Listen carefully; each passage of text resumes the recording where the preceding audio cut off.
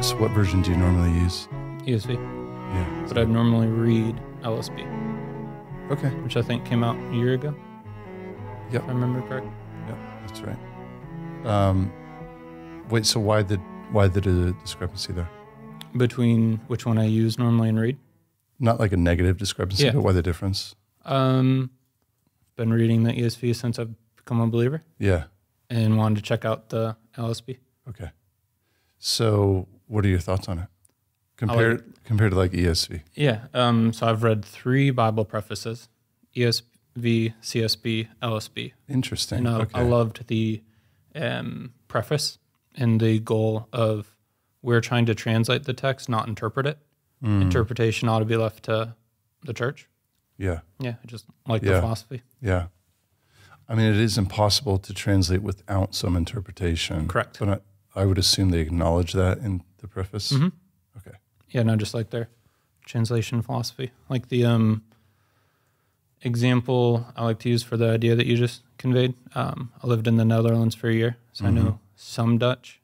I was talking to Judith a little bit. Oh. The only 2 phrases I can say well is that I don't know much Dutch, and what do you think of double predestination? Those are the only... Everything else I basically forgot. In the Dutch Reform world, I think that's the most important question. Yeah. Okay, so let me do a quick introduction for you. Sure. Nick Kellogg, former world champion video game player, married with 6 kids, homeschooler and possible advocate, I would assume. We'll get to that. I'm a general fan, yeah. Yeah, general fan. Reader of the Puritans, or at least they were, if not presently, they were part of your conversion story, which we'll get to. Jiu-jitsu practitioner. Moderate, yeah. That's fair. I've done a little bit. We'll get to that. Sure. And student, and you said lecturer at PRTS. Although to be fair, it's a discussion-based class, so I don't stand up and lecture. But well, hey man, that's like the format in the UK where I did my postgraduate work. Okay. And that is the best way to teach. I agree. That's my opinion. Just trying to clarify. Yeah. Lecturing is, well, we'll talk about that later. Sure. And you are a biblical counselor. Did I miss anything? I've missed a lot, I'm sure, that you didn't tell me, but we'll get to some of those things. Okay. Welcome to the show, man. Yeah, thank you. Really good to have you here. Oh, and the man who doesn't smile unless he really wants to. Correct. Although I could leave out the really, but unless he wants to. Yeah, although I think, I'm not sure how many of us choose to smile and then smile. I just don't decide I want to smile and then try to smile. I think a lot of us have been conditioned to react a certain way to certain social stimuli. Okay, I would agree. Yeah. It's like my dog. Sure. No, I'm serious. I believe you. The door opens for my wife's, she's an osteopath. But there's one door in the house that when that door clicks open, he knows and he starts barking. As much as we try to train him. And we're getting him better. But any other door in the house, same lock, same handle, doesn't bark. Can I ask why? Why he barks at that? Because he knows that a person is coming into the home. Okay. And he knows they come through that door, people who aren't normally there. That's good. Yeah. So. What kind of dog? He's a Cavachon. I should say he's not my dog because I don't want to claim a Cavachon as mine. Okay. I don't know what that is. A Cavachon's a little white dog, kind of like small to medium size. Sure. My guess was little. Otherwise, you'd want to claim it. I would claim it if it was a big dog. Yeah. I'm like a Mastiff, Labrador, everything in between guy. We had a Doberman for a year, and that was the only qualification I had was it needed to be more like a dog than a cat. Wait. When my family, everyone wanted a dog but me. Oh, the pet needed to be more dog than cat? Yes. I wouldn't get a dog that looked like a cat. Oh, good. That was smart. Turns out that it was too big for our family, so we got rid of it. They went to the farm. Well, I'm just kidding. It went back to the breeder. Let's talk more about dogs in a minute, but what I want to do first is as a way of saying thanks. We've just started doing this. So you and Brooks Buser, who was on last week, are going to make the rest of our previous guests jealous because we're now doing gifts. And nice. There's a little something for you, man. Great. Am I good to open it? Oh, yeah, you should. Definitely. All right. So starting with some John Owen coffee. Don't know if you know that. Favorite author. Okay, good. Let's talk about Owen. I don't know if that's an espresso roast, and you are an espresso guy, which we talked about before. Yeah, but I drink, we do black and tan in our espresso. So it's dark and light roast. Yeah, yeah. But nice. Thank you. Habitual side of him. Have not. Okay, cool. Good. I'm really happy to give people things they haven't read yet. Yeah. Yeah. This is one of Joel Beakey, if not his favorite, Puritan. Yeah. He is on my list. Yeah. This is a good way to like get into it because Joel Beakey, I should say the Reverend Dr. Joel Beakey, but he gives a really helpful introduction in this small little booklet that is selections from Goodwin. And then as Joel has told me himself, and I think he said it elsewhere, but when he was first introduced to Goodwin back at the age of, I think, 17, it became this life goal of his to publish the works of Goodwin, which was recently done by RHB. Oh, so wow. That's cool. It's a kind of an exciting thing for us at RHB. Yeah.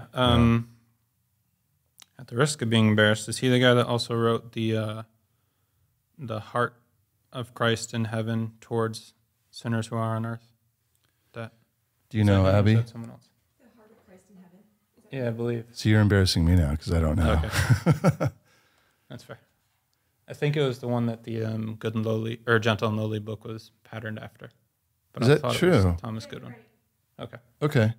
Great. So I did read most of that book. So Gentle and Lowly was patterned after a Goodwin work? Yep. Oh, interesting. I think I started reading it and then heard an interview where he said that and then decided I'm not going to read this one anymore. I'm just going to pick up a good one and read that.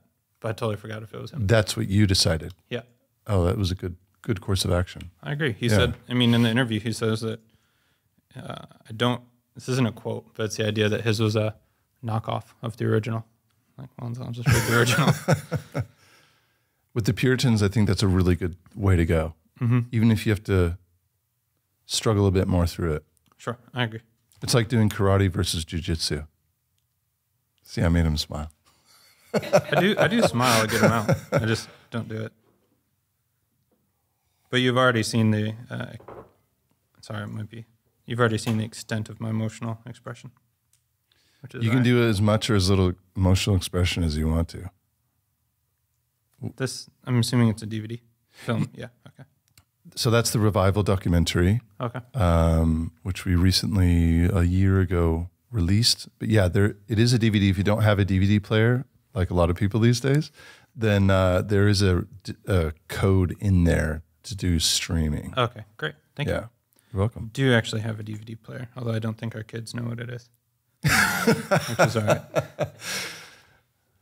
Nice. Thank you very much. Yeah, and then just two more books. The Law and the Gospel, this is an author, John Calhoun, not known hardly at all, actually, within the Reform world, but except by those who know. Sure. But we're reprinting this in that cover, designed by Jeff Trojek. He's a fantastic designer. He did the design for Revival as well. And this is basically how do you reconcile what the scriptures say about law and gospel without negating either and still upholding the goodness and the graciousness and the justice of God. Nice. And then the last one is Paul Washer's latest. I'm pretty sure it's his latest, but we just published this. It's The Preeminent Christ. I was just talking about him Saturday. Paul Yeah? Washer. Yep. Not to him, about him. To whom? Number of elders at our church. Mm-hmm. Someone brought up the shocking youth message that he preached.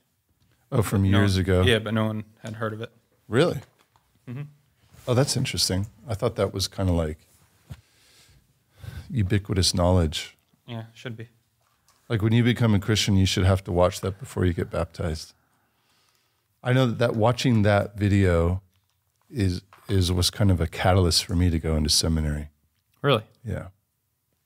I was just really convicted by it, and you can leave your toothpick there. Okay, thank you. I had actually gotten this one out to give to you because you gave me some stuff.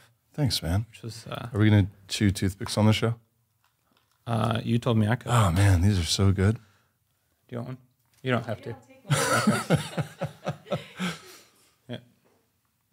Okay.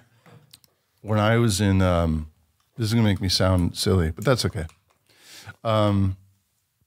Or cool. When I was in seminary in Los Angeles at Masters Seminary, okay, I worked, I'd gone from working commercial real estate as a junior broker under my dad.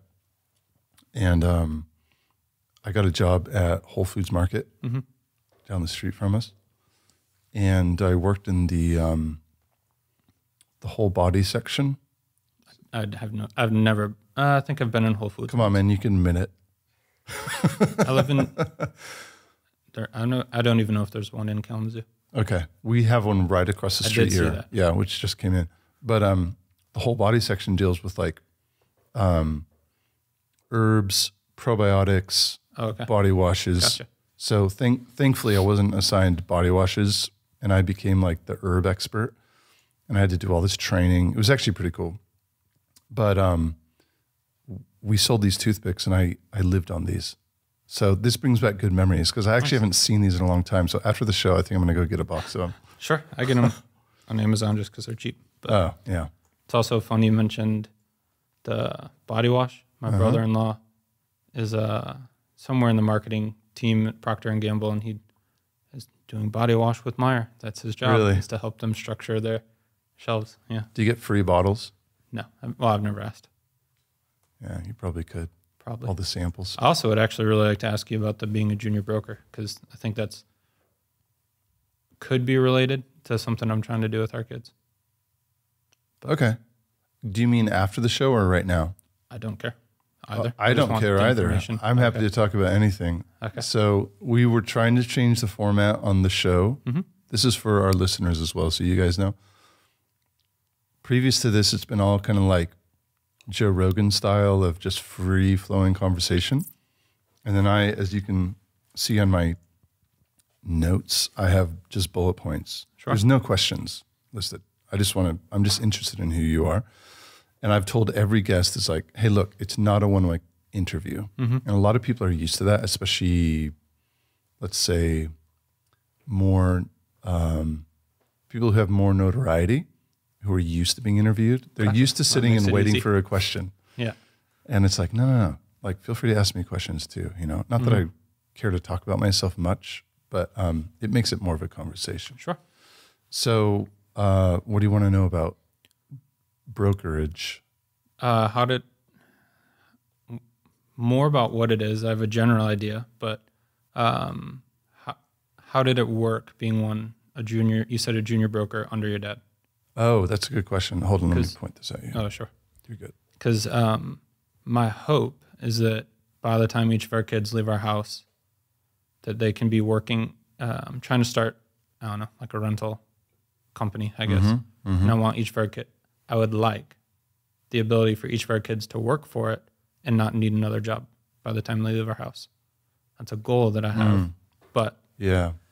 What you're talking about is connected, and I like to learn.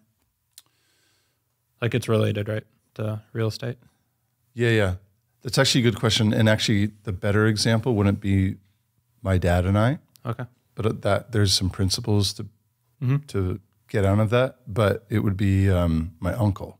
Okay. And his kids. Well, so let's start with me and my dad. So sure. I went to the Naval Academy after high school. I was going to do Marine Corps ROTC, but I ended up getting a place at the academy because all I wanted to do was either be Marine Corps Force Recon or Navy SEAL. That's all I wanted to do with my life. So I went to the academy, ended up needing a pretty drastic surgery. I told Brooks a little bit about this on Friday, right, Abby? just barely. Anyway, it was a vascular surgery. So they're like, there's no way you're going into combat.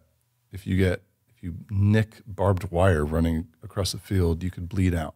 Because I have arteries now directly under my skin, in my legs. So that put a big X through the Navy SEAL dream. And I graduated and I came home instead of doing my obligatory service. Mm-hmm. So I ended up working in commercial real estate because my dad had been in it for years, and my uncle as well, and just started having lunch with guys. And it wasn't like nepotism. It was just, here's a list of all the people I know, go make phone calls. Like my dad and my uncle knew how to do it right. Sure. It wasn't like, hey, Johnny, can you give my son a job? It was none of that. It was like, you go do the work and you go find a job. And we're going to give you a little bit of help by, giving you the numbers of people we know, which was awesome. Yeah. I'm not 100% sure how you would define nepotism, but I want my kids working for me. I don't know if that counts. I'm not saying nepotism is bad, and I would actually never say that. And I think some of the best things in life can be in our nepotistic.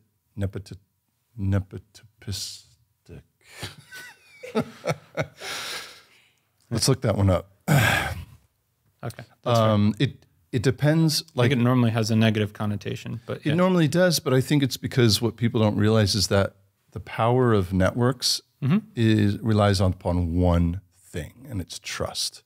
If you can't trust people, why would you hire them? Sure. If you don't know who they are, if you have no idea about their background, why would you entrust them? See, there it is. Entrust them with things that are going to impact your bottom line as a business person, your ministry as a pastor, your family life as a husband and a father. Why would you hire somebody to like babysit your kids that you didn't know somebody who knew them, who could attest to whatever? Sure. So anyway, that makes sense. Yeah. And with nepotism too, I think I know we can talk about whatever we want to. With nepotism too, I think there's a certain level of what do we call it? Investment that the person has in you, and whether it's your business or your family or your ministry, because of those relational ties of family. So some nepotism is bad, but it's actually what the nepotism is being used to accomplish. Sure. Right? Yeah, I think like crooked deals with foreign entities, and I won't explain what I'm talking about, but right. That's bad. Yeah. That's bad nepotism. Yeah, just similar idea, but I don't think we overvalue the idea of being unbiased in our society. Like I should have a bias towards my kids. You absolutely should have a bias towards your children. Right. But that generally, like, people pause a little bit to think about it because we're so used to wanting to be unbiased. Yeah, and they throw that example, that's, what is it, not that example, but that kind of like riddle of you're a train station. Oh yeah, trolley car problem. The trolley car problem. So do you switch the tracks to save 100 people on the trolley? Or do you switch the tracks? Do you switch the tracks and the 100 people in the trolley are saved, but your son who's stuck on the tracks dies, he gets run over? Or do you switch it the other way and your son lives, but the trolley plunges off a bridge and kills all 100 people? Right? Yeah. It's a good question. Yeah. Most people will never be in that situation, but it is especially like today. Just don't really have trolleys. Yeah, I've never seen a trolley. Okay, so back to your question. Sure. I'm getting around to it in a long way. My uncle, and I ended up working for my dad eventually because that was right before seminary, just because I had been working in Hollywood for like, what was that, a decade by then? Oh, cool. Was that doing film? Doing film and TV. So originally kind of like in front of the camera stuff. And then I got tired of all the rejection. I started screenwriting, which I still do today, and then on the side. But that felt good. It felt good to like take control, and not to downplay any actors because I have some friends who are still in the business. But acting is much more interpretation, whereas screenwriting is creation. Okay. So you're building. it's ex nihilo. You're building something from nothing. It's not completely ex nihilo because you're actually building out of all of your background and your imagination and the stuff, the material that's in there and in here. I'm pointing to my heart for those who are listening and my head. But for acting, and again, I have huge respect for the craft because I don't think I was a good actor. But you're taking it, because actually it's actually very hard to take what someone else has made and then interpret it in a way that's believable and enjoyable. Yeah. So anyway, then I went back to work for my dad directly as his junior broker. And we were in commercial real estate. So we were selling big high-rise office buildings. And that's a very different thing than I think what you're talking about, which is more residential, whether it's land or duplexes or single-family homes. So, but my uncle, he and his boys, his sons and his daughters, have created quite a business for themselves in Southern California. I won't give too many details because they might not want me to, but they started just with a few, I think even just one property, and they've slowly built it to, I don't know what it is now, hundreds of units and single-family homes throughout Southern California that they set up a trust. And of course, my uncle is the main guy, and he has at least one or two business partners, all believers. And then his sons, one went to law school and does all the legal. Oh, nice. And the other one got a business degree and at Pepperdine, and he pretty much kind of does most of the oversight of everything. Okay. And it's worked out really, really well for them. For some families, it wouldn't work. There'd be infighting. There'd be the bad nepotism. This is good nepotism. This is good nepotism based upon their shared identity in Christ, to put it simply. Nice. Yeah. And I would love to do that for my kids. That's what I want to do too. Yeah. I think, my wife's coming along. We were just talking about last night. She's hesitant. More on board. Yeah, I think,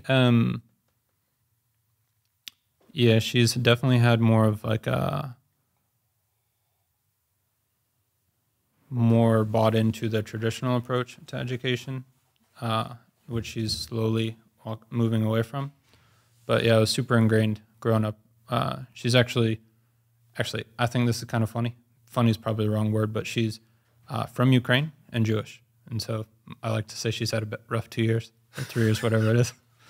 But in certain. Yeah, I shouldn't be laughing, but that is, well, we were talking about Norm Macdonald before the show started rolling. So I could see Norm making a joke out of that. Yeah. I was trying to, but yeah. But with her grandparents, they were, which kind of raised her, but really grew up in the USSR, really prioritized education, get a good career. If you get a good education, get a good career in America, you can just pay people to do everything else for you. That was kind of drilled into her. And I think I prefer, I don't know if non-traditional is the right word. I don't like doing the norm just because it's the norm. I want to think about things more so. Which actually ties into the ELCA thing on there. Just growing up. Checking out my notes. Yeah, sorry. Am I allowed to? Well, it's fine. If you can read upside down, you have full liberty to do that. So, moderately. Well done. Yeah. Growing up, relatively liberal Lutheran church. And I would start to ask questions about why do we do things this way? Why do we not do this? Explain the ELGA. What does the acronym stand for? Yeah, Evangelical Lutheran Church in America. Okay. Split with the Missouri Synod, where I think the theological conservatives went with the Missouri Synod, theological liberals went with the ELCA. Okay. I grew up in the ELCA. Yeah. Where the answer was always, we do these things because we're Lutheran. Which even in elementary school, my question was, so if I'm not a Lutheran, can I just not do these things? Like, I don't understand. But the connection there is that after I became a believer, I think it's Matthew 15, you've made void the words of God for the sake of your tradition, was like the first verse I remember, like, oh, I can actually see how this plays out in the world around me. Yeah. And I think that gave me a bad taste for tradition for the sake of tradition. And so would you say you were a believer at that time? No, I would not. Yeah. No.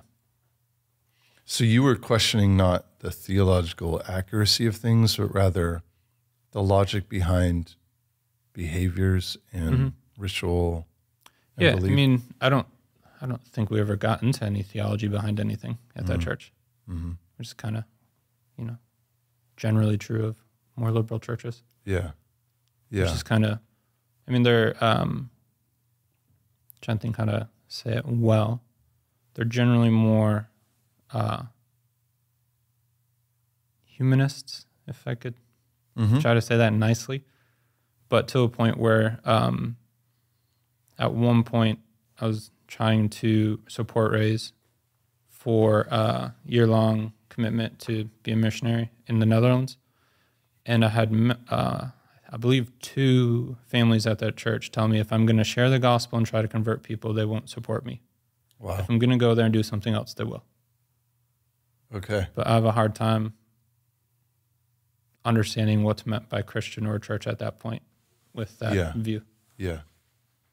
We have a lot of churches here in Grand Rapids that are very happy to display the rainbow flag. Yep. And Black Lives Matter signs and all the other stuff. It's almost like they want very much to know who's allowed in and who's not. Yeah. Yep. So my kids are like, Dad, why are they doing that? But the connection though was that, so I think, even like school, like I don't know. I don't want to just send our kids to college because that's the normal thing to do. Yeah. Yeah. I want to think about, is there something that would be better to do? Yeah. Did you come through that kind of a traditional process? Like with education? Yeah. Yeah, my dad worked at Western Michigan. Uh-huh. So from a young age, I knew that's where I was going. I knew I could get the grades to go in. Yeah. And knew it was going to be cheap, regardless of how well I did in school. Yeah. So it was pretty... What did you study? Biomedical sciences. Okay. Wanted to be a doctor as long as I can remember. Okay. I think I would attribute it at least to I grew up watching ER with my parents and The West Wing, and guess I'm glad I wanted to be a doctor, not a politician. Yeah. Yeah. Okay, well, let's take it back a bit. Sure. We've covered the ELGA. You grew up here in Michigan. Yeah, sorry. It is CA. I might have mistyped it. I might have miswrote it. Either way. With my, talking about doctors, my doctor handwriting. Sure. But See, I'm really amazed you can read it. So ELCA, okay. You also mentioned that you were a video game player and champion. Kind of connected, actually. Yeah. Really? Yeah. To your Lutheran church experience. Yeah. Okay. So how are those connected? Sure. So I think in middle school was the first time that there was a pattern that I had started to recognize in high school. That growing up, I was told, do your best. Doesn't matter how well you do, just do your best. Turns out, I could do my best, and it actually would not be good enough. What's an example? Yeah, so in middle school, I took the ACT. Yeah. Going into 6th grade, scored well enough that going into 7th grade, I went to Western Michigan and took Calc 2. Neither of my parents had ever gone through algebra. And so I was told, so I guess to back up, I think my parents saw that as a really great opportunity, that in 6th grade I'm getting college credit. They were the first ones in their families, well, first generation in their families to go to college. Mm-hmm. And I don't think had a lot of support from their parents with college. Both worked their way through. Yeah, it's not like they were told don't go. There just wasn't much help. Mm-hmm. So I think they saw it as a good opportunity. But in light of that, I had a rule that unless I was going to soccer practice, I had to sit at the dining room table until I got my homework done. But for 3 months, I never got my homework done. And then eventually I failed out of the class. So that was my first time realizing that doing my best sometimes is not going to be good enough. Hold on, I don't understand. So you sat at Sure. at the dining table. Yep. You had this rule. Yep. And you were following the rule until you had this 3-month period where you broke the rule. No, sorry. So I was in the class for 3 months and then I failed out of it. You failed out of the class. Correct. I see. So your rule was, I'm going to sit here until I finish my homework. That was my parents' rule for me. Yeah. Oh, your parents' rule Correct. for you. Yep. Okay. Except for going to things like soccer practice. I see. So those were the exceptions. Yep. But yeah, so for And 3 months. despite that rule Yeah. and doing your best, Correct. you failed. Yes. And that was 'Cause I didn't know how to do calculus. a light bulb moment for you. Um. Or maybe a paradigm shift. Yeah, I think it was the start of one. Okay. Because then I think I noticed the same pattern in being interested in young girls when I was like the same age as me, when I was in 7th grade or 8th grade, and realized that even when I was dating the girl that I wanted to date, there was part of me that wanted to date a better girl. And so, right, it's kind of like there's always better, and eventually there's a girl who will say no. Eventually there's a class that I can't pass. I see. So that was the pattern. Which the way I generally articulate it is I experienced the book of Ecclesiastes before I'd ever really read it. Mm-hmm. Similar pattern that was kind of the final straw was, and I wouldn't necessarily recommend this, but I talked to my parents about wanting to start going to parties in high school. I told them I'm not going to do anything illegal.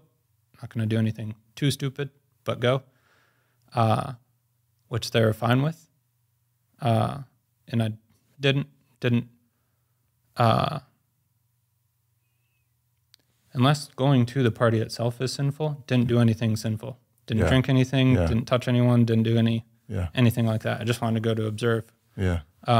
Because I was starting to realize that I didn't know what there was to be living for, because education was what I was told. Right. But that has a ceiling. Yep. That's gonna that's chasing after the wind, if you will. Relationships also seem to be chasing after the wind. So then parties were, well, everyone else seems to like them, but then I would go there and have I would actually spend most of the time just talking with people, how they would tell me how the only reason they were drinking and doing whatever else they were doing is because they hated their lives so much, and they respected the fact that I was there not drinking. This is in high. Yes. This is in high school. Yeah. So. Wow. I was sitting there. Amazing thinking, they could articulate that. Yeah. While drunk. Yeah, I guess I never counted how many drinks I had, but yeah. While under the influence. Drinking. Yeah. I think they probably felt guilty. One of them I know is another church kid in particular. But interesting. so I had went there thinking they might know what's worth living for, and came away with the idea that they think I know what's worth living for, and I clearly don't. So it's kind of, left chasing the wind again. Mm-hmm.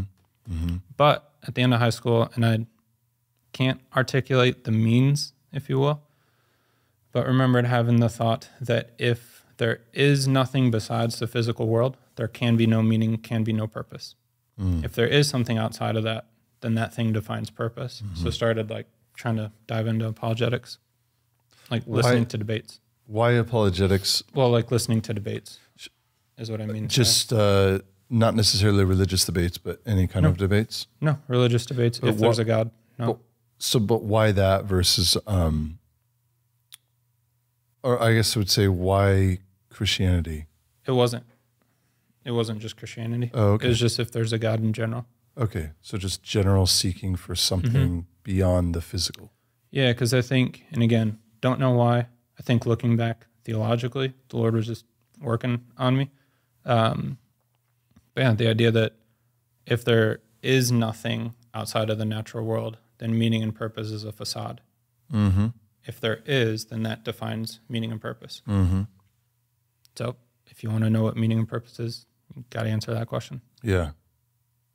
So I tried to, but I just used the internet, which wasn't great. But it was, the best tool I knew. That's the tool you had. Yeah. Were you reading the scriptures at all? I think by that time I'd read through the Bible once, but mostly just to say I did it. Don't remember anything from it. Yeah. At that point. Yeah.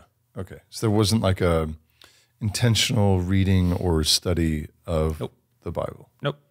Read a lot, but mostly Roald Dahl, Harry Potter, those kinds of things. Like lots of people don't know there's actually a second book to Charlie and the Chocolate Factory. There is. Yep. Yeah, my kids have read it. Nice. Not very common. No, it's not. And well, I bought the Roald Dahl collection for them when we lived in England. Nice. And that's when I found out about it. Okay. So, is there a sequel to James and the Giant Peach? Not that I'm aware of. Okay. I thought for a minute I thought there was. What was it about? What's that? What was it about? You got a watermelon or something else? I don't know. That would be a good premise, though. A larger home and a peach. Yeah. More robust shell. Yeah. Yeah. Actually, if you had to live in a giant fruit, that wouldn't be a bad one. A watermelon? Yeah. Just because of the shell. Yeah, I guess that would be okay. I'd rather be in something less appealing to human taste. Gotcha. I don't like any fruit, so they're all on equal footing. Okay, let's talk about diet. So you... Sure. You told me you have 6 espressos every morning? Yeah, not all in one cup. Of course. And then, because that would be kind of gross, that would just be like an Americano or 3 Americanos maybe. What about, and then you have 3 later in the day? Up to 2 to 4. 2 to 4. Around lunch, but you stay under 400 milligrams of caffeine a day. 400 is the limit. Yeah, that's the limit. That I go for, which I think is 10. 10 espressos. Because an espresso has 40 milligrams of caffeine. Mm-hmm. Why is that your limit? Did a little quick Google, which doesn't make it correct. But I believe there was a study put out by the Mayo Clinic that under 400 milligrams of caffeine, you're fine for long-term consequences. So it's kind of the most you can have before you risk it being detrimental long-term. So I'd prefer... Let's do a fact check, Abby. Let's do a fact check. Up to 400 milligrams of caffeine a day appears to be safe for most healthy adults. By the Mayo Clinic? But it appears. Yeah. So maybe not confirmed. Sure. Yeah. I think all that stuff, there's got to be some element of it'd be different for different people. Like if you're less active, that would have to play a role. Yeah. If you have heart problems, that probably plays a role. Mm-hmm. But yeah, so I just did a quick Google and figured that's probably a good baseline. But my goal is to get under that at some point, but I don't know when that'll be. Oh, really? Yeah. Right, because why not have that number and then you're in an even better position? Yeah, I would like to do that. I'll wait till after January when the sixth kid's born and my last papers are due. Then I'll consider it. Yeah. This is so interesting. Have you done calculations on the most ideal family size? No. So the number of children isn't subject to the same kind of logical processes as caffeine? No. I'm assuming you know who Vodi Bakum is? Yes. So he has talked in the past at least about kids being a blessing, comparing it to getting a raise at a job, and then he says, who would say no to a raise? My understanding would be it's more like a promotion. There's additional benefits and responsibilities. Mm-hmm. Sometimes it's appropriate to say no to a promotion. Yeah. I can't think of any reason why you would say no to just a straight raise.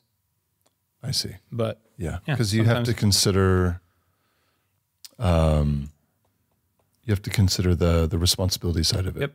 Yeah. So our desire would be to have as many kids as we can take care of, but take care of includes like financial, like emotional, spiritual. Yeah. Yeah. Yeah. Okay. And so I think we're on board for finding our limit to that, which we had our 2 nieces and 2 nephews with us for 3.5 weeks a month or 2 ago. And I think by the end of that, we were both thinking we could do that. Oh, Yeah. I was expecting the opposite answer. Oh, no. Yeah, well, like, great. So you think, well, if you had a baby on the way, so that would make it 7 total? No, I'm sorry. That is the 6th. Friend of mine, Okay. when he was expecting his first, I asked him if he's excited to be a dad soon. Yeah. And then his response to that, which I cannot argue with and can't get away from, he said that that's a really good pro-choice argument. And now I can't not count in the womb as still my kid. I see. Sorry. What I meant was you had 7 children in your home that were none of which were in the womb. No. 9. And then 1 in the womb. We had 2 nieces, 2 nephews in addition to... I'm sorry, I miscounted. That's all right. I thought it was 1 of each. Okay. I probably didn't say it clear. So you had 9 total children running around. Ambulatory. Yes. In the home. Yeah. 1 kicking on the inside. Yeah. Yeah. Which, by the way, my favorite thing whenever my wife says, like, her name's Alethea, Thea for short. Mm-hmm. Anytime she goes, oh, she just kicked me. I really like to ask her if she wants me to kick her back.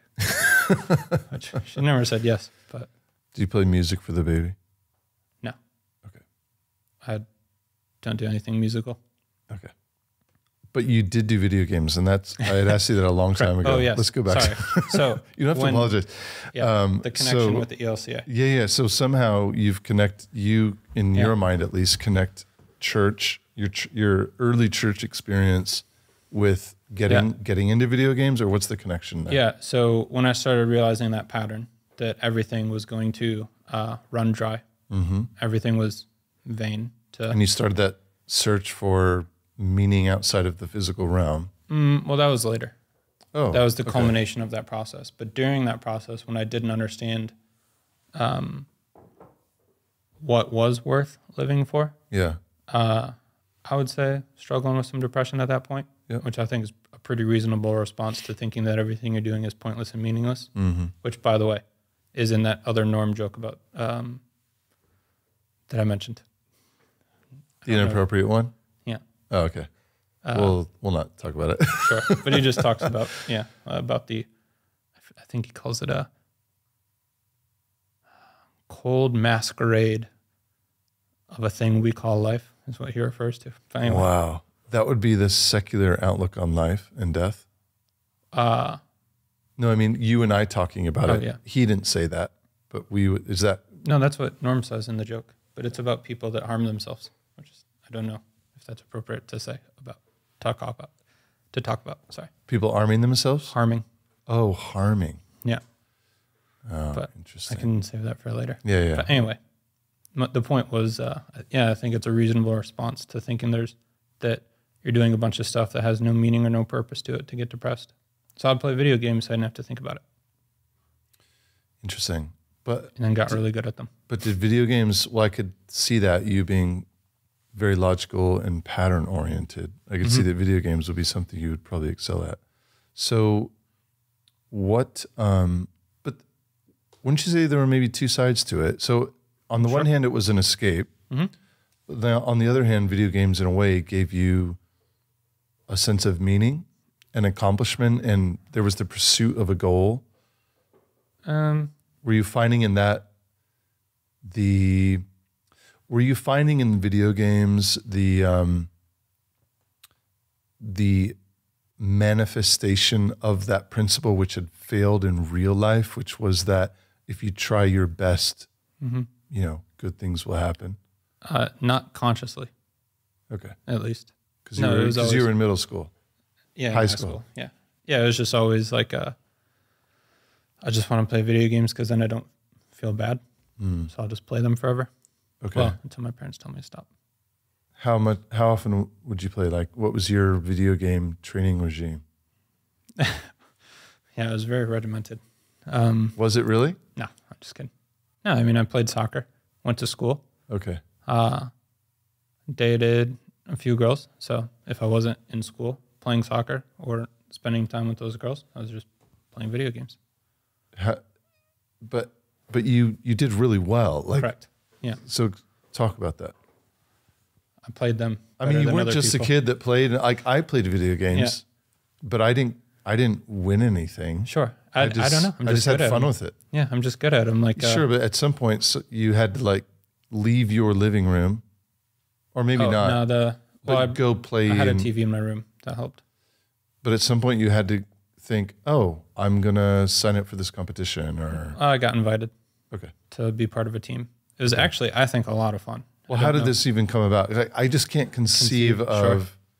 Like, I know ball sports. Okay. Football, basketball, volleyball, swimming. I think esports now are bigger than basketball. In Really? terms of the revenue, yeah. I mean, the esports meaning electronic? Yep, video games. But so for me, I grew up not playing video games that much. My parents were real strict about it.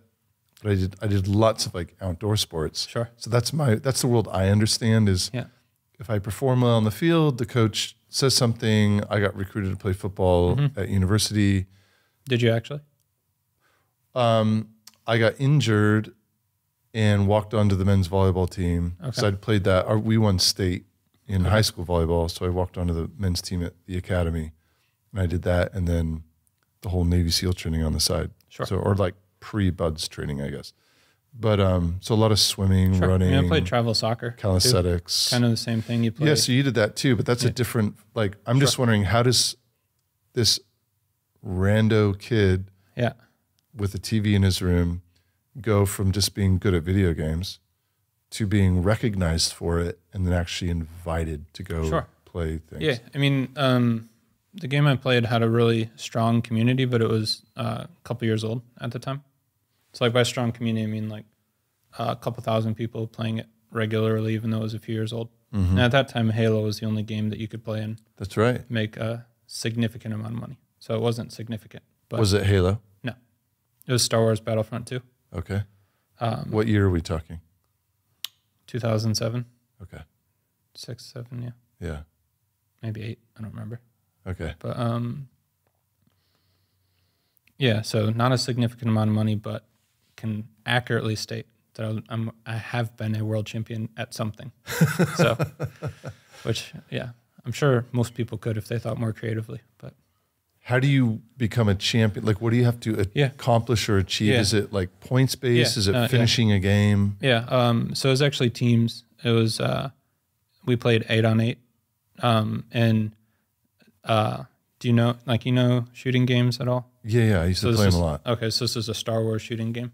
Yeah, I played it. I played the exact game you're talking about. Nice. I actually just bought it, a digital copy on the new Xbox, and me and my son have been playing it. Does it take you back? Yeah. Yeah. Oh, it's a blast. Does he like it? Yeah. Is that the one where you can actually like, it's not just shooting, but you can actually wield like lightsabers? Yeah. That's why that game was so cool. Although I never play as a hero. This is interesting. Yeah, I think you're always on the dark side. No. Even I never play as the Jedi. I think that's, I don't like it. It's too easy. Oh, is it? Yeah. Okay. Yeah. Even so, I was playing yesterday with some friends, 2v1. We were actually playing Star Wars Battlefront 2. And even without the hero, there was one game I had. So I don't know how much you remember, but there's like a reinforcement count. No, I don't. Where the goal is to, each team has 200 people, and you just play until that number hits 0. But even without that, I'm getting close to 100 kills a game. It's like I'm killing half the other team. So the muscle memory's there? Getting there. Yeah, getting there. Oh, no. This may throw you off track, man. Like you have this life plan to get us back to the conversation is, the homeschooling, the setting up a trust with your kids or whatever. Business form. Yeah, the studies at PRTS, all this stuff. But looks like you're heading down the video game path again. I mean, today I could retire if I could pull that off again. There's a lot of money in that, isn't there? Oh, yeah. There was some guy a couple years ago, he got a $200 million contract just to stream on top of actually winning anything. Oh, I see. Just to play on like Twitch. Yep. Wow. Yeah. Yeah. I mean, depending on who you ask, but yeah, I think I was born at the wrong time. You support your family real well. Yeah. What do you think, man? I don't think my wife would be up for it. Why not? I'm also not interested anymore. No. I don't think I could. The way video games are now is too different. Okay. So like the way they're played. Yeah. Getting back to 8-on-8, there's a map. We would have practice 2 or 3 times a week where everyone would have like a assigned role to play. Okay. And then in that game in particular, there's different classes. And I forget how. One team got to choose, can you be whatever character you want, or is it restricted?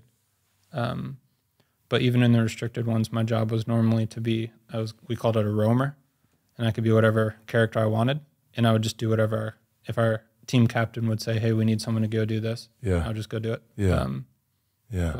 So then there was a playoffs involved in it. There was like a regular season score. And then playoffs that were involved. But yeah, it was just playing a lot. Like if you play a lot, you know who the good people are. Yeah. And eventually started getting invited into the private rooms that were all people that played in the league. And when I started winning in those, some people were like, hey, why don't you just be on our team? Because they just wanted good people to play against. Kind of like being on the practice squad. Yeah. And this is all happening around the time that you're having this existential crisis. Yeah. Do you think the video games were a distraction from this pursuit of God that you were on, maybe unknowingly, or were they facilitating it in some way?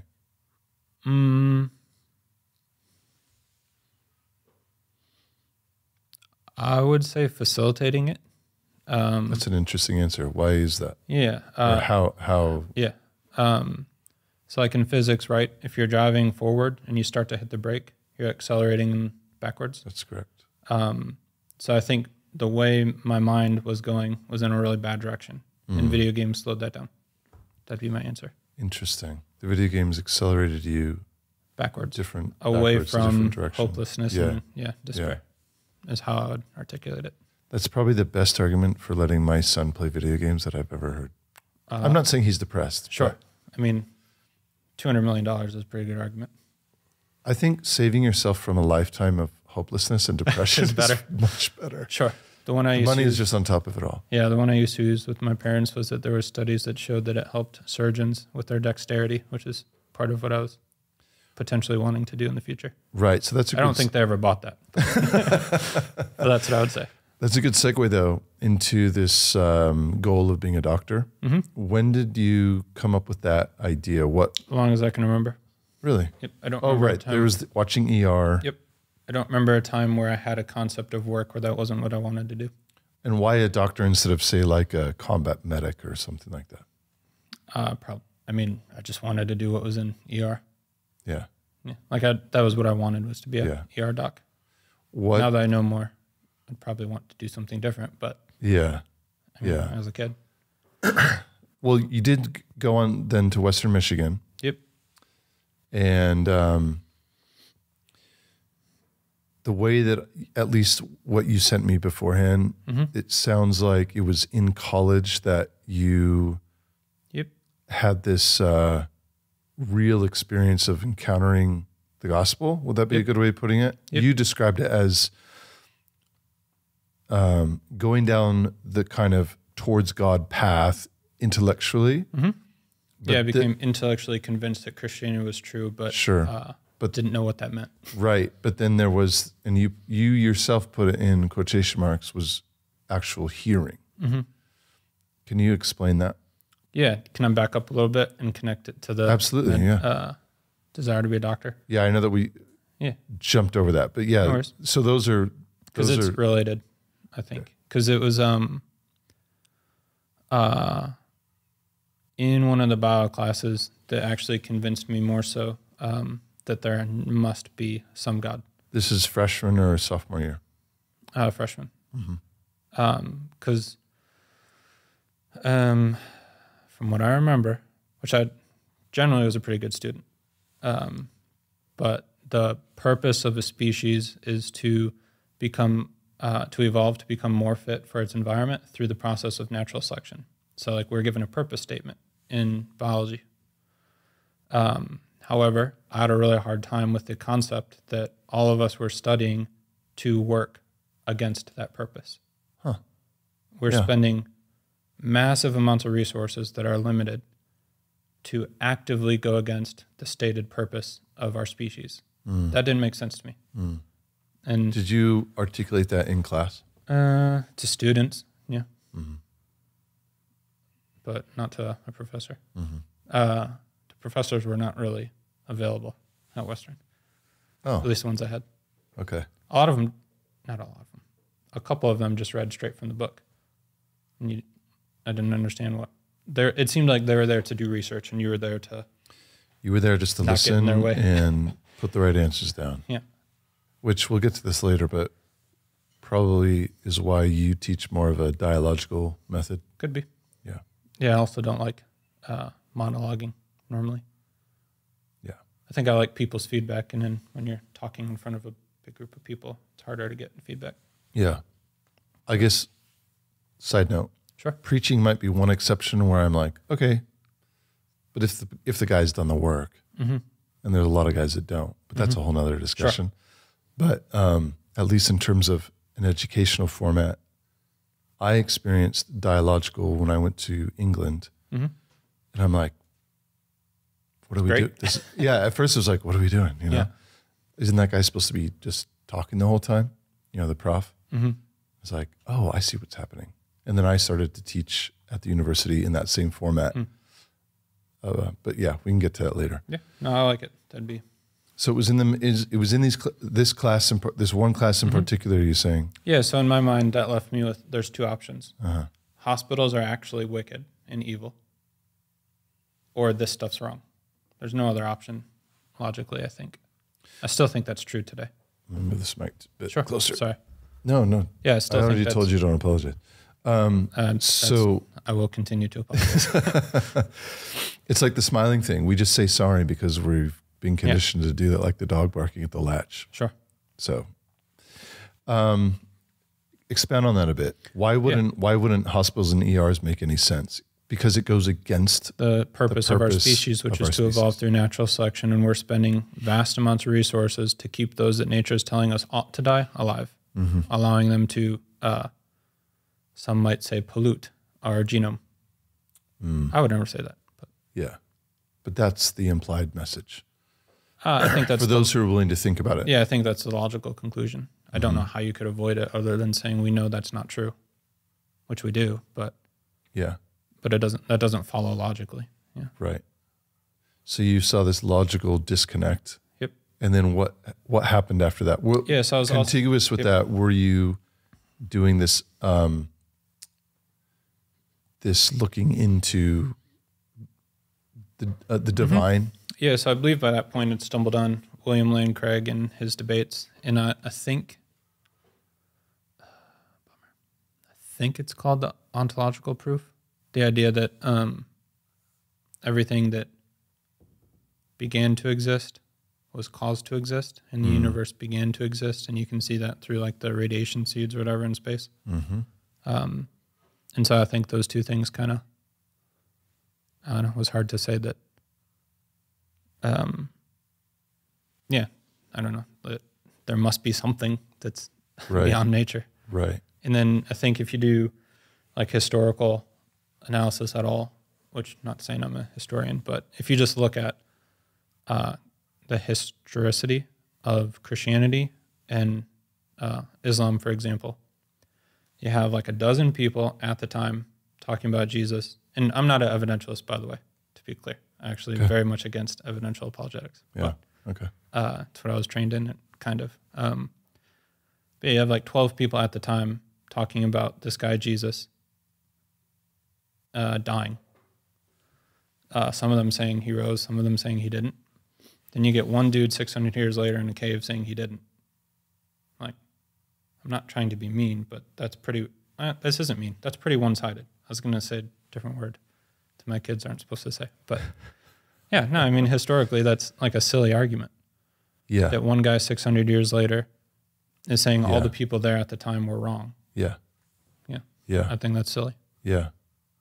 Yeah. I'd never thought about it that way. So this is going on in your head. Yeah. And what conclusions are you coming to intellectually before the, in quotation marks, hearing? Yeah, I thought Christianity was true. Okay. That was it. I just so, and then it's true. you're like, okay. Yeah, I guess I won't go. Did that like resolve any of these questions in your mind? Or it's just kind of like, okay, good, moving on? Yeah, more of that. I think it was helpful in terms of like trying to figure out if I was gonna, like what crowd I was gonna hang out with. That was about it. That was the only difference it made. But when you say the word Christianity at that time, how comprehensive was that? Because Christianity for some people just means what we consider the gospel, or I guess the limited view of the gospel, which is Jesus died for your sins. Didn't know that. What's that? I didn't know that. You didn't know that? Okay. So then when you say Christianity, I guess what I mean by comprehensive is that like God is creator, he is triune. Yep. He came as a man. He died and rose again and triumphed over sin and death. He sent his spirit, all the stuff, right? Where had you, you weren't there at all the stuff, right? Nope. Okay. Didn't know any of that.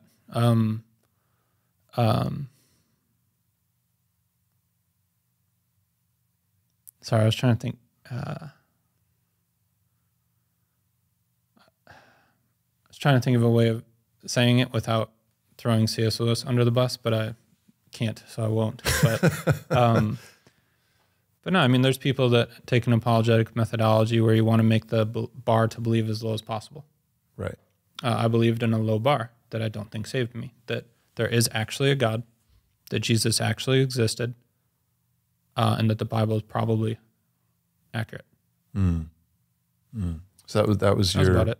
base kind of stepping up onto that, the stairway, as it were. Yeah. Yep. But that didn't. The only thing that meant was I was going to not hang out with my friends who were continuing to go to parties, and I was going to join a Christian group out on campus. That was it. Well, hold on a minute. How was there any kind of a moral component to that, or ethical component for you?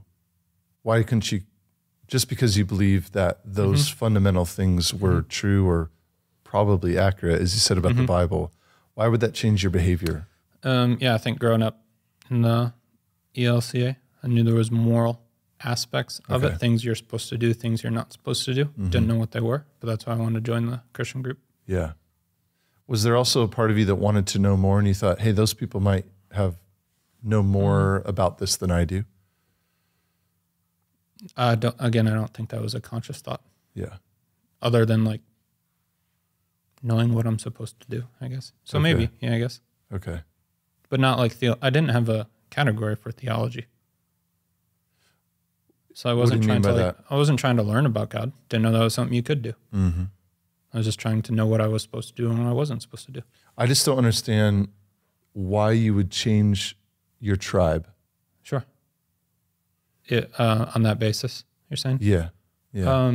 If for you it was, Well, I thought I was a Christian, so I should spend time with Christians. So again, the logic of Nick Kellogg. Sure. I mean, that's not a bad thought, right? Not at all. Yeah. I'm just trying to understand your brain. It's a fascinating brain. The way that your brain works is very, very interesting. So I'm a Christian. I'll send that to my wife. Never mind. What's that? That quote. Yeah. It's like, I'm just kidding. She thinks so too, but it also bothers her a lot. Not it. I bother her a lot. Hey, join the club. I'm married too. I wouldn't say I bother my wife. Maybe I annoy her. Things I do annoy her. Sure. And bother her. Yeah. So let's change topic. So the good call. That's very interesting. So in the mind of Nick Kellogg, and that's just because I'm different, I guess. Sure. But I'm sure there are many people like you who would think, okay, Christianity, I believe it's true. You don't have it all figured out yet. But you're like, so I'm going to hang out with Christians now. Yeah. Instead of these party people. Yeah, who don't don't call themselves Christians. Yeah, don't think they don't really care. Yeah.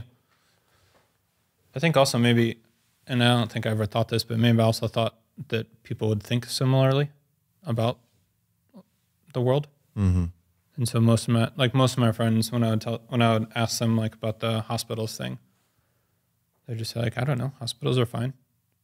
Be like, I agree, but I don't. But that's not really what I'm saying. Yeah, and just would go nowhere. Yeah.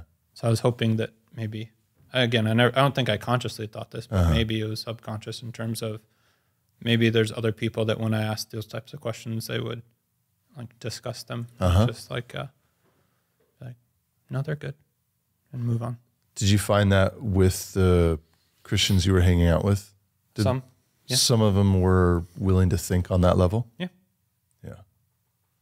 And this was at Western? Yep. Campus Crusade for Christ. And that's where you found your tribe, your new tribe? Yep.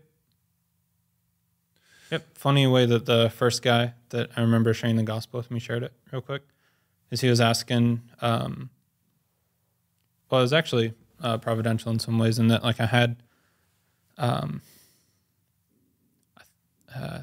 don't think this is as dumb as it's going to sound, but I actually had a plan with some friends from high school. We were going to rent a yacht for spring break because I think the way we worked it out for a week, it would cost us each like $150 or something that we could actually afford. That fell through. I had nothing to do for spring break. Campus Crusade does this thing, Big Break. I don't know if you're familiar with it. No. You go down to Panama City Beach for a week. Little did I know, for evangelism. Didn't know that. But it was $50. Were you a Christian at this time? Like actually?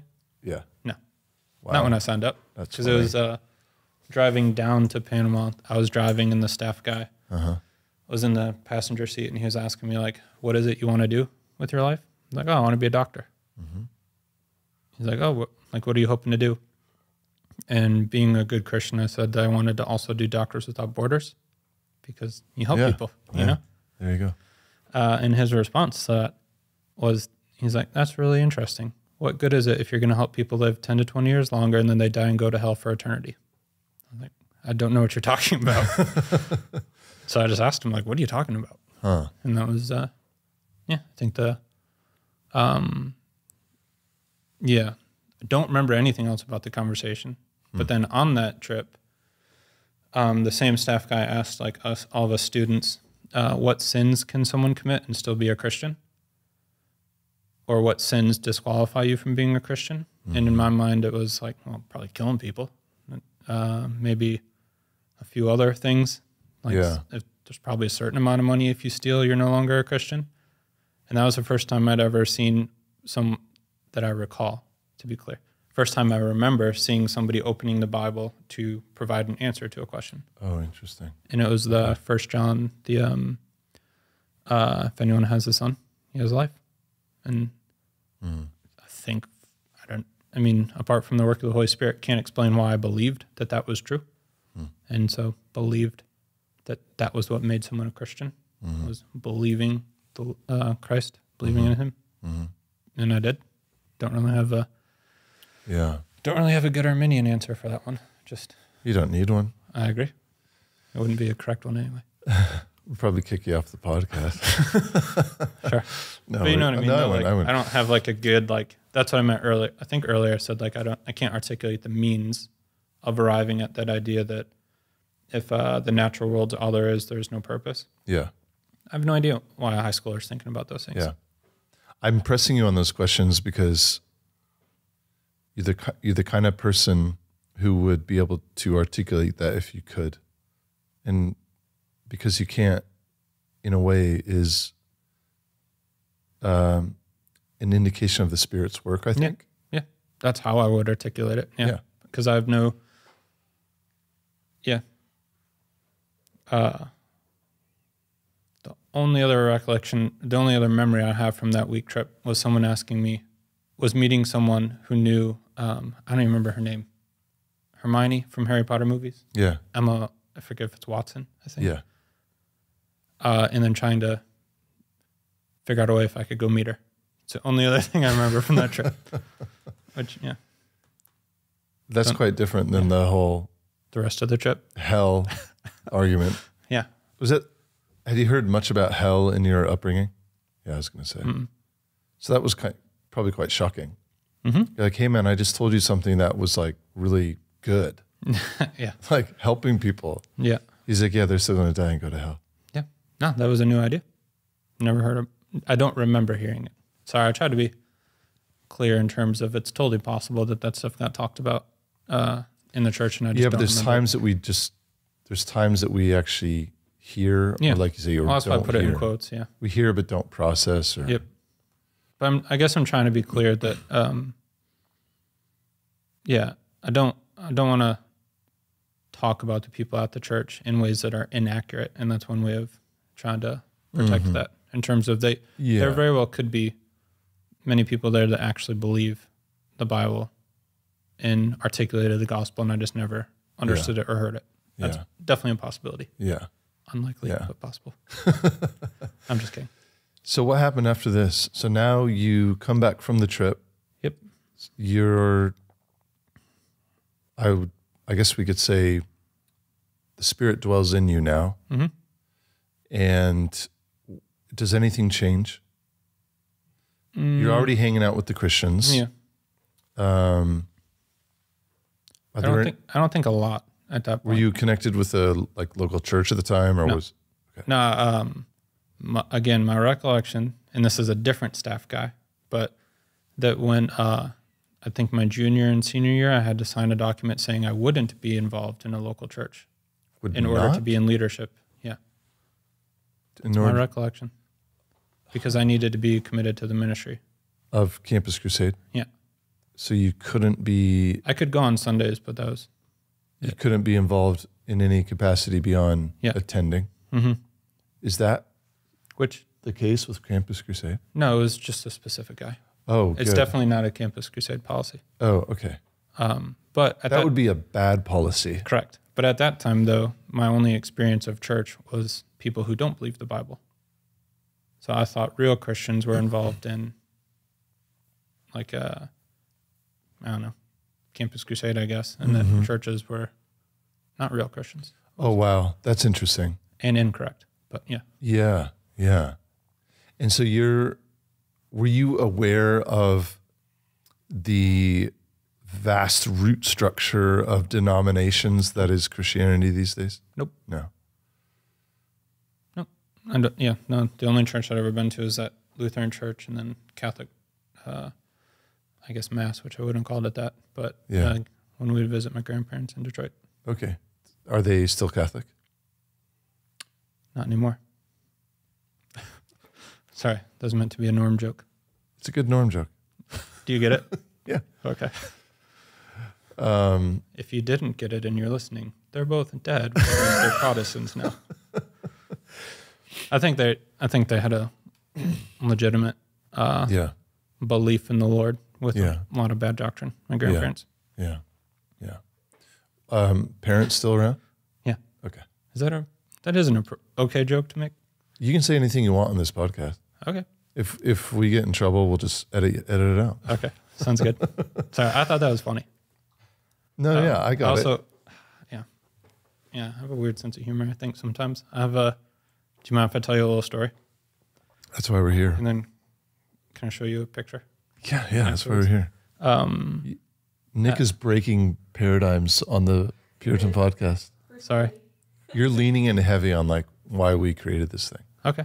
It's just to talk to people and get to know them and hear stories about, because where we're going to end up is a guy who's Reformed, PRTS, in ministry. Well, I'm a Reformed Baptist. I don't know if that counts. I'm reforming. You'd have to talk to, I don't know. Some of our other guests would say yes and others would say no. I know. Brooks is Baptist, right? I just think it's funny to pump the brakes when people say Reformed. I just think it's funny. That's all. Yeah. You're good, man. You're in good company. I went to Masters Seminary. Yeah. That's Westminster. Some people say that's not at all Reformed, or lowercase Reformed. Yeah, Calvinist, but yeah. Let's do something quite different, Norm MacDonald, which is talk about when he started reading the Puritans. Sure. So, when was this in your Christian journey? Mm-hmm. And I'm really curious to know about when you found a church. Where was it and why? Yeah. Is it good to just start from the campus? Well, I'm just kind of baiting you, and you can start wherever you'd like. Sure. Yeah. So went on that trip, spring break. That's when my best guess would be that I was regenerated. First time I remember understanding the gospel and believing it Then went and did a 3-month thing that Campus Crusade does. They call it summer projects. Okay. They did. I don't know. Yeah. It's, again, quite evangelistic. Yep.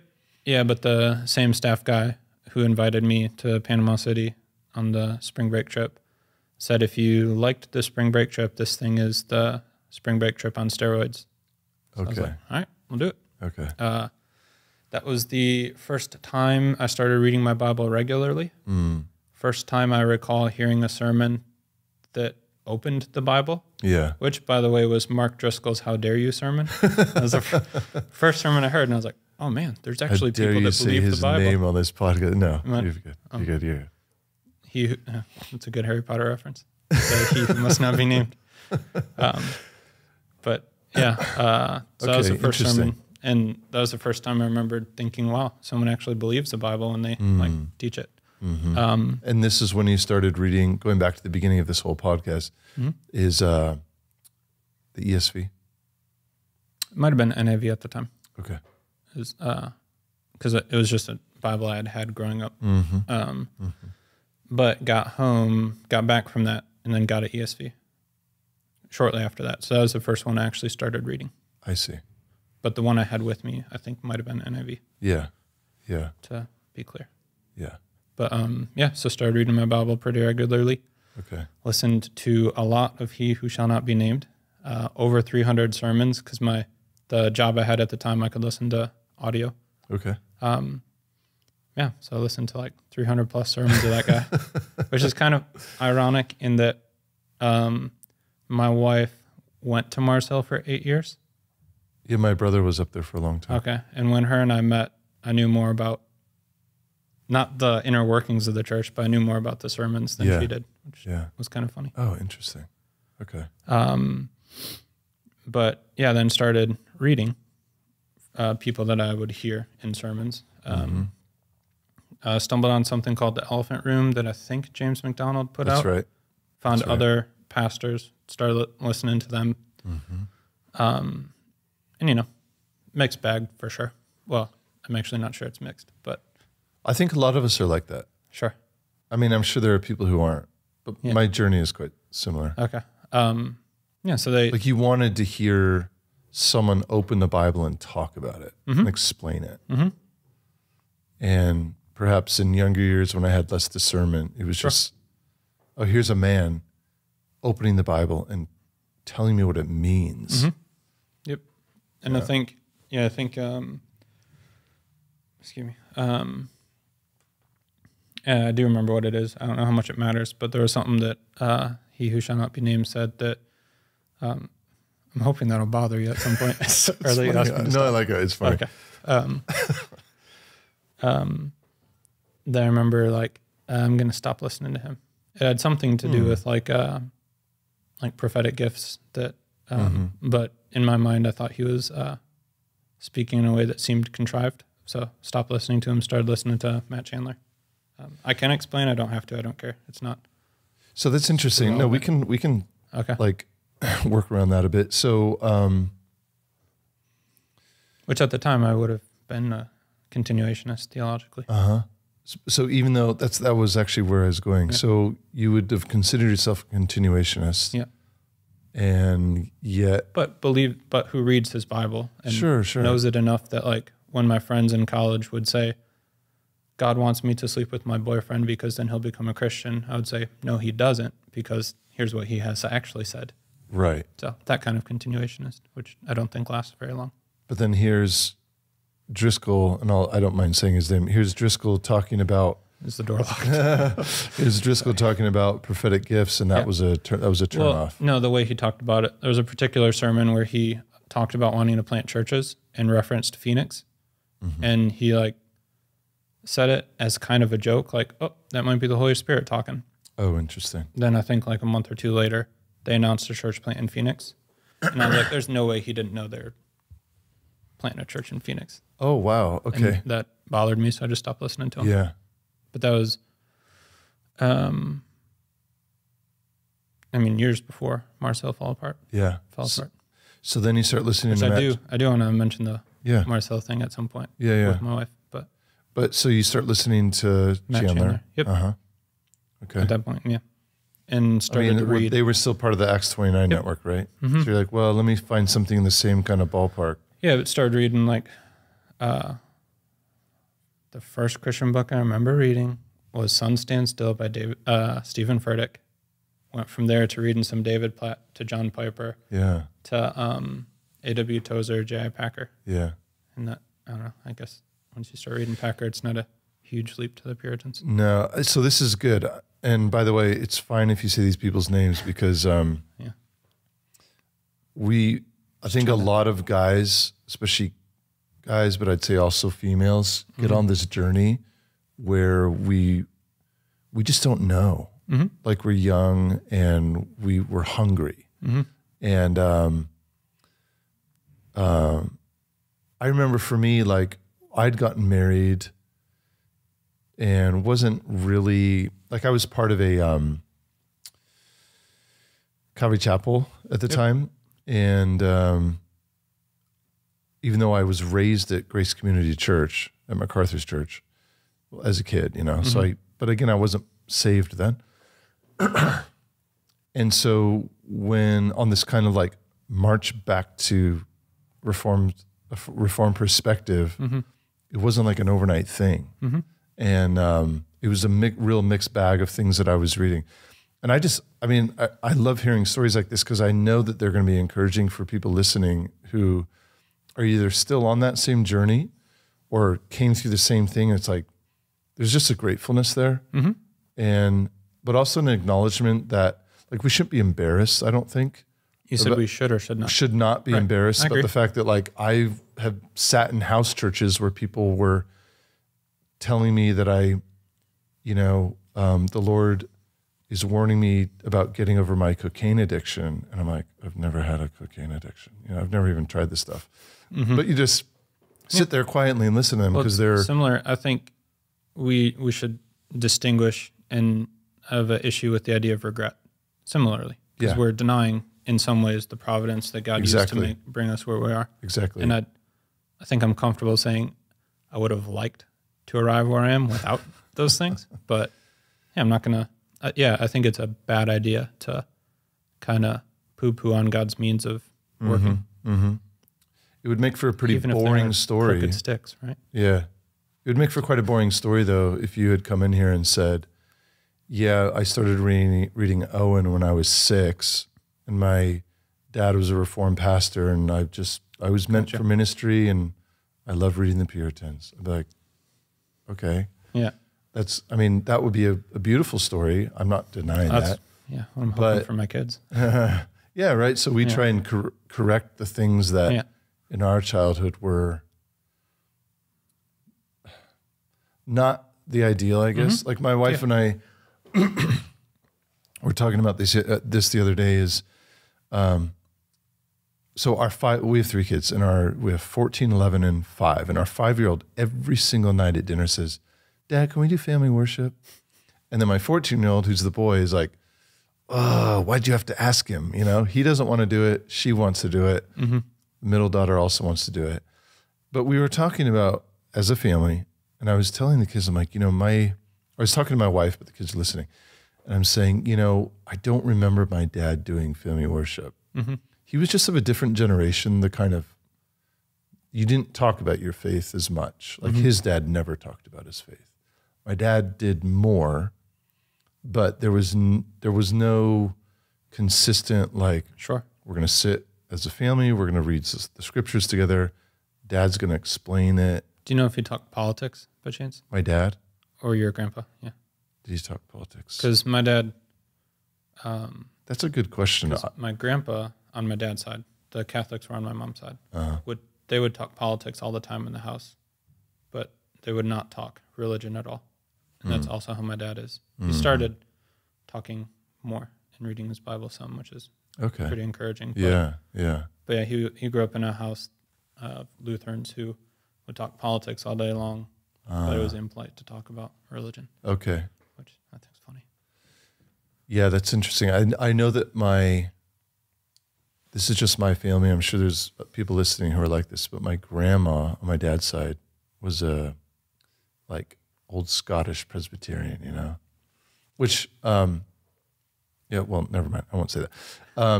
But the women in the family have tended to be the ones who are much more vocal and prayerful, like publicly religious, like in a good way. Like they are saved, they're believers. But the men have tended to be much more reserved and keep it to yourself kind of thing. Again, for my dad, this isn't a criticism of him, and he has set such an incredible example for all of us of what it means to be a believer in terms of generosity and just complete dying, loyal commitment to us, you know?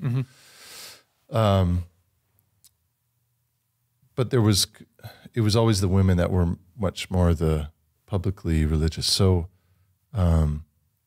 yeah, I don't know. I look at my story. I hope my kids are even more so. You know, I hope they do a better job than I do of trying to do family worship and catechism, because I'm doing the best I can, I think. No, I'm not. I'm doing the best. But you are trying. I'm trying, but I could do better. Sure. But anyway, all that to say that all these names that you're mentioning, that's a lot of us, our journey. You know, and you're right. It all comes back to the providence of God. And I had been telling a story. So my wife and I are married. We're in Brazil. We'd been going to Calvary Chapel. It's been fine, you know, but also these little house churches that were a bit cuckoo. Sure. And the Lord, I would say, made us get really sick for like a week. We were just holed up in this apartment in Sao Paulo. And I was perusing YouTube, and up pops the Larry King Live with John MacArthur? Yeah. Well, I think he's got a couple, but that's one of them. Yeah. So I don't know, the algorithm made these things show up. And then of course you click on one and it shows you more. And I started listening to these, and I turned to my wife, I'm like, that's my old pastor. Nice. And it brought these waves of nostalgia. And it was a really important turning point for us, where suddenly we're like, wait a minute, we're not really hearing, I wouldn't have expressed it at that time, but like expository preaching, where the Bible is being explained in a very deep and exegetical way. Yeah. Everything had been quite topical, and the kind of thing where a pastor would get up and be like, you know, I spent all week on my sermon, and I was really wanting to come here today to talk to you guys about this, but this morning I woke up and the Spirit just gave me this message, and then it's like, rah, you know, and you hear this off the cuff kind of talk. So it's presented as off the cuff. I'm not sure they always are, but yeah. Oh, interesting. Yeah, maybe not. I always took them at their word. It's probably the more Christian thing to do. But anyway, that was a big turning point for me. And sure, I'd been reading all this kind of stuff. In fact, someone had given me, what's his name? The Marsil here. Rob Bell. Rob Bell's book on love, or his definition of love. Yeah. And someone at the time had thought this was a great thing to read and I should read it, you know? So we've all been on that journey. Not, I wouldn't say we've all, but a lot of us have been on that journey. And in a way, I think, especially for me, it makes finding Reformed literature, and I'd say especially the Puritans, that much sweeter. It's kind of like, to put it in an analogy, like I grew up swimming and going to the beach as a kid, but I didn't start surfing till I was in college. Gotcha. Whereas my cousin's kids, they still live in LA, they started surfing when they were 3, and they're really good at it, way better than I am. But I think I have more enjoyment surfing because it's this thing of like, oh, this is this new amazing thing that's even better than just swimming. So it's like, with reading the Puritans and this Reformed literature, finding it later on, because I have something to contrast it with, right? Which is Rob Bell's book. It's a little different.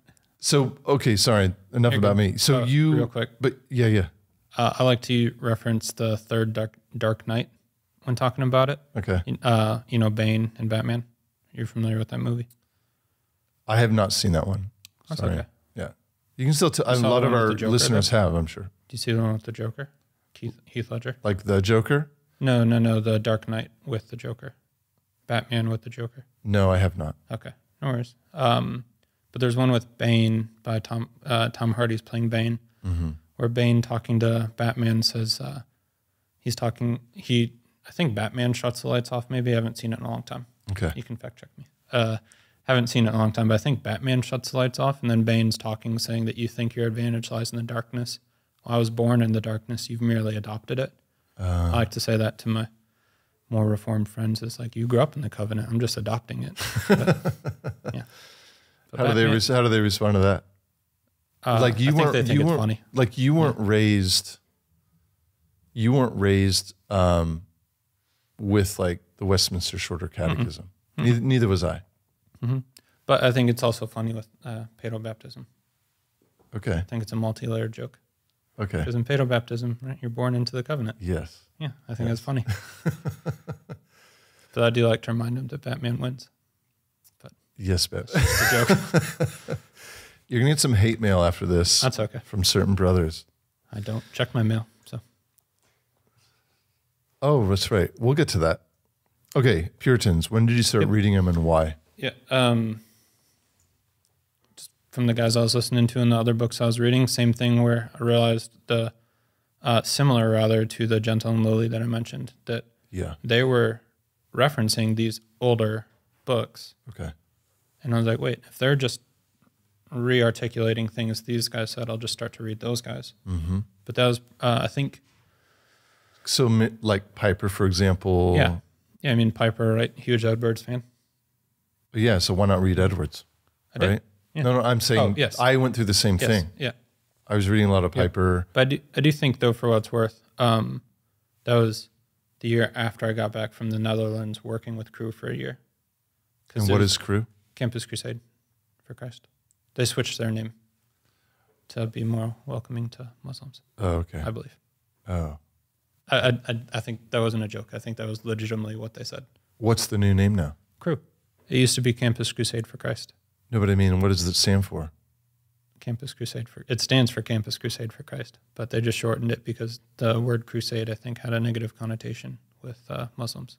Oh. Like genuinely, I believe that's what they said. But Crew is just short for crusade. Only if you know. Yeah. All right. But anyway, it was actually when I was in the Netherlands that became like more reformed in my theology.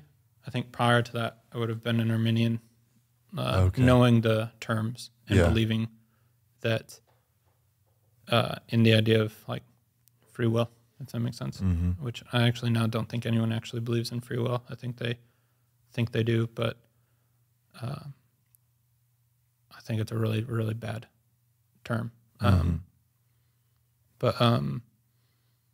you read this guy on the will? Bondage of the Will? Yeah. No, but I've listened to Carl Trueman talk about it. Which is basically just as Come on, good. man, you always go to the source. That's a challenge to you. I'm going to leave you with this challenge. To read it? Yeah. When you have time.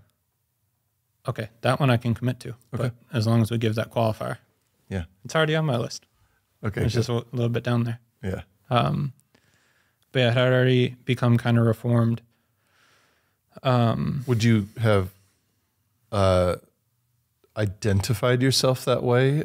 Did you know you were becoming more reformed, or was it just Calvinist, you were just reading more? I would have said Calvinist at that point. Okay. And yet not like confessionally reformed. You correct.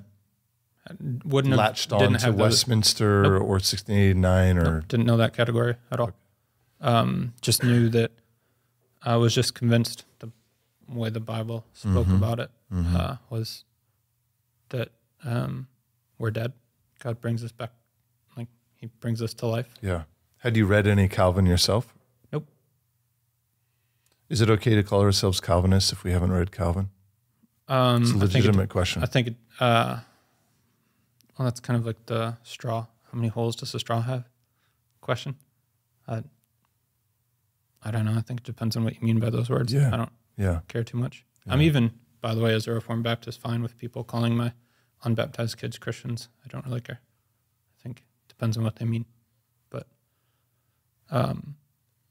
anyway, sorry, I was meaning that had became somewhat Calvinistic in my soteriology. Can I say it that way? If I hadn't read Calvin at that point. Oh, you can say it however you want. Okay. Yeah. And realized actually that the evidential apologetics that I had learned, and there's a well-known professor at at Western, who's pretty into evidential apologetics. Okay. That I did an independent study with that was based on evidential apologetics and something that he called unintended consequences, or unintended, might have been coincidences. But the idea that in one gospel, you see Jesus asking Philip, hey, where can we go to get bread? And it's kind of a throwaway line. But then in another gospel, it talks about how Philip was from that area. And so that it's meant to build a case that they have to be accurate for that level of detail to fit together. That was kind of a big thing he was into. I see. But realized that when my full-time job was evangelism, that that the approach to evangelism and apologetics I was taking did not fit my theology. And so Googled Calvinist evangelism and stumbled on a guy named Jeff Durbin and started reading or listening to Jeff Durbin, listening to some Greg Bonson, started reading Van Til, and then heard about Westminster from there. But anyway, the thing that convinced me that I needed to stop doing evangelism the way I was with evidential apologetics. My thinking was, if you can convince someone there's an 80% chance there's a God, you're doing really well. If you can convince them there's an 80% chance Jesus is God, that's also really good. 80% chance the Bible is true, that's also good. But when you think about probability, that's less than 50% chance. But then you're asking them to change everything about their lives, and I was like, that doesn't make any sense to me. Also, more based on Romans 1, started thinking that the method I'm actually using acts as though my arguments are the power of God for salvation, not the gospel. And I had no idea what to do with that. So that's when I Googled Calvinist evangelism. What did you find when you Googled that, and how did it change the way that you did evangelism? Yeah, Jeff Durbin talking about presuppositional apologetics, which I don't remember the way he articulates it, but basically theology that informs your apologetics, which is what I was looking for. Did you stay with Campus Crusade much longer after that? No, because I also became convinced that doctrine matters, and they were much too ecumenical for me, and I was spending most of my time arguing with my coworkers because I thought their theology was detrimental to what they're trying to do. Okay. And then also became convinced at that time that although I do think it is okay to talk about the church being God's people broadly, I think that we also need to realize and remember that God has organized his people into local churches. And so did not think I could continue working with the parachurch ministry at that point. So I just came back to Kalamazoo and started doing general contracting with a guy that I knew and reading Puritans. Okay, so you had been working, like as you said, your full-time gig was crew. But it was a year-long commitment in the Netherlands. Yeah. I see. And so you come back from the Netherlands. Yeah. Were you going to church out there? Yep. Okay. Well, but was it kind of like the crew? Yeah, it was like a church. We all went together kind of thing. Okay. Yep. Didn't really have any say in the church. So you come back. Okay. So you come back to Kalamazoo. You're started reading John Owen. Start reading. Okay. So you start. Well, how did that come about? Just from listening to and reading John Piper. Okay. Well, no, sorry. Jeff Durbin, R.C. Sproul. Started listening to those guys, and then I think also started to take seriously the call to put to death our own sin. And then I think if you're trying to figure out how to do that, most roads are going to lead you to John Owen at that point. Okay. And I'd still say indwelling sin in believers, even though I don't think Romans 7 is actually talking about a believer. I still think it's probably my favorite book of all time. Romans? No, sorry, indwelling sin in believers. Oh, okay. Yeah, even though I don't think he's correct exegetically. It's still my favorite book. It's still, I think, the most helpful book for counseling out there. Okay. Well, we'll get to counseling. Sure. You're back in the States now. Yep. In Kalamazoo. Yep. Why Kalamazoo? Is that where you're from Kalamazoo? The area. Yeah. Oh, sorry. I thought you were from out in West Michigan. I mean, is Kalamazoo West Michigan? I thought so. Southwest Michigan, yeah. I mean, I grew up in Plainwell, which is exit 49. Sorry, I'm a transplant here, so. You're right. No worries. Yeah. So, when I think of West Michigan, I think of like Grand Haven. I guess that's more West Coast. Sure. Okay. Yeah, no, I don't know.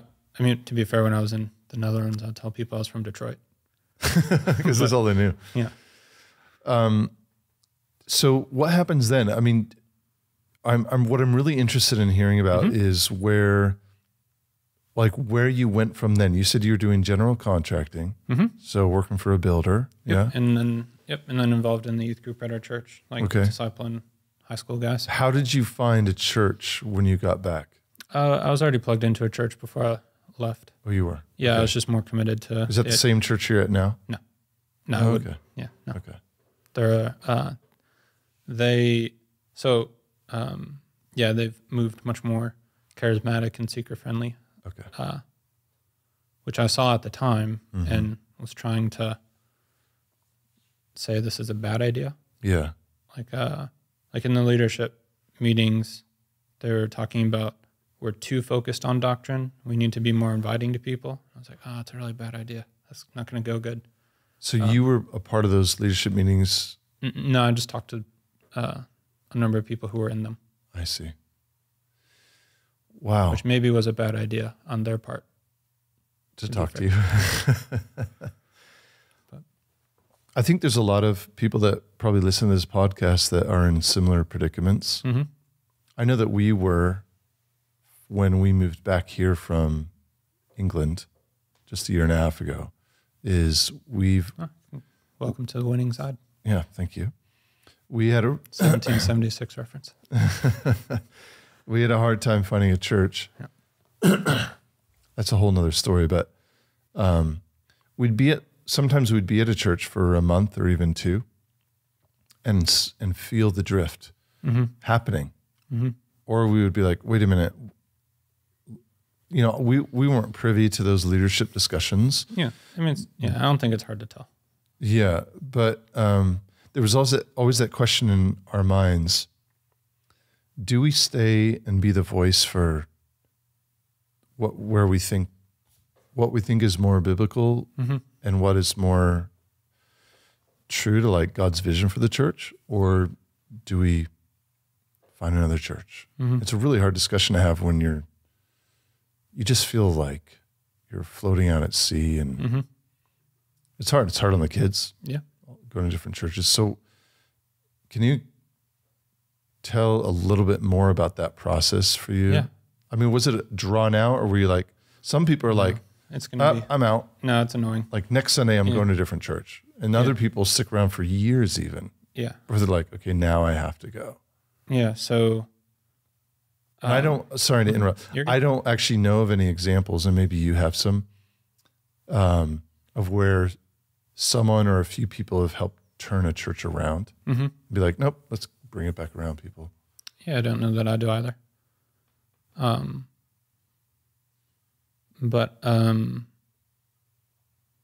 Although on the phone, didn't you mention that the church you're at now has recently adopted the 1689? Moving towards that way. Yeah. Okay, you're moving that direction. Yeah. We're becoming, more confessional, if you can become more confessional. Yeah. Okay. I don't know. I think you either are or you aren't. A lot of us would like to be at the church. Okay. Do you think it will be successful? Mm-hmm. Yeah. Yep. But yeah, yes I do. Sorry. Can you remind me of the previous question? I don't remember it. So it was about the church before I went to seminary. Oh, right, so right. That was my solution, was move away and go to seminary. Oh, really? Yeah. Kind of a cheat. I never actually thought through. Versus like looking for another church in the Kalamazoo area. Mm-hmm. Yeah, because... I mean, I'm sure you did that at the same time. Yeah? Mm-mm. No? Mm-mm. Okay. No, because I think in my mind I had made a commitment, and I still talk to some of these high school guys semi-regularly. But no, I was committed to following through with the school year with those kids. I think they're only like 6 years younger than me. But and then I was thinking it's something I'd figure out after the fact. But in between then, it was the Puritans actually that kind of led me to want to apply to seminary, because when I moved back, a lot of my friends in crew were reaching out saying, hey, can you come help us with whatever? We have no one who's helping us know how to do evangelism, or no one's really helping us to understand these things in the Bible. Oh, wow. So I would meet with them. I would say, hey, you should read these guys. Okay. They would text me back, I have no idea what these guys are saying. And then that was kind of I think I'm smart enough to understand what they're saying. Okay, interesting. But I'm not too smart where I can't talk to normal people. Yeah. So do you know Vern Poythress from Westminster? Yes. I think he is too smart to communicate with the average layperson. Can I share a really funny, I think it's a funny story about him, which I'm not trying to, it's not meant to be mean, but I think it's hilarious. When I got to Westminster during their welcome week, I read Greg Bonson's dissertation and had a bunch of questions. So I was at the picnic, I was asking professors, people that look like professors, hey, are you a professor here? Because I have some questions about this thing. Okay. And they would say, oh, you need to talk to either Dr. Oliphant or Dr. Poythress. Finally found Dr. Poythress, explained that I read his dissertation and that I had a couple questions. Asked him my questions, and he goes, oh, those are really good questions. Let me think for a moment. And then as he's thinking, his wife comes over and goes, Vern, the Chick-fil-A line just opened. He turns around and walked away. I never got an answer from him. But I think he is someone that's too smart to talk to normal people. He writes all the books that he puts up. He, I believe, tries to write for the lay person, but I think it's probably at a higher reading level than the lay person. Yeah. But I think it's just because he's too smart. Yeah. I definitely am not that smart. I can talk to people who don't have an MDiv. Yeah. So you acknowledge that in yourself there was something that was able to access these writings, this deeper theology, but also be able to communicate it to people who might college not. Kids at that point. Yeah. Okay. All right. So I wanted to go to seminary to learn that theology. Yeah. That apparently was inaccessible to the normal person, because my friends seem to not be able to. Which, to be fair, unabridged John Owen, it's less about the theology that's hard to read. Yeah. But I don't know. I guess I wasn't smart enough to understand that at the time. So I just wanted to go to seminary to learn more so I could articulate it to in the way I thought about it, was articulate it in more dumbed down words for normal people. Why PRTS? Sorry, Westminster. Oh, sorry. That's right. You did Westminster first. Yep. Okay. Did you do an MDiv? Yep. Okay. Did you have any specialization there, or was it just kind of the general MDiv I thing? ended in counseling, but... And so why counseling? That seems a bit different. Well, I actually went there. Originally, I wanted to get a PhD in apologetics with Dr. Oliphant. Okay. Because by that point, I had already stumbled on Van Til, and I'd read through A Defense of the Faith. And I was like, oh, man, this is what I want to do. Because apologetics was also, I think, pretty important in coming to faith. Yeah. Even if it was apologetics, I think is bad now. Or, I don't know if bad's the right word, but bad, yeah. And then found out as I was so that was one train. I was just starting to read Van Til, reading Puritans, wanting to go to seminary so I could learn more to articulate, to help people who would maybe have a harder time reading headier stuff. So I believe I put like 40 hours of research into seminaries, and in doing the research, I was trying to like look up how do you pick a seminary, and I have no idea. I don't remember at all what website it was, but someone was talking about it's important to consider, do you want to go to a confessional school or an ecumenical school? Yeah. And I was like, I don't know what those things are. So I looked them up. Okay. It was like confessional, like they have a really set standard. Yeah. I did not know at the time confessional referred to the Reformed confessions. I just thought it was just a phrase of like, this school has particular beliefs that they teach. These other schools have a wide variety of views. Yeah. And with that, became convinced, wanted to go to confessional, because I think it's a J.I. Packer quote that talks about, in knowing God, I think he talks about like the deeper you study into a particular subject, I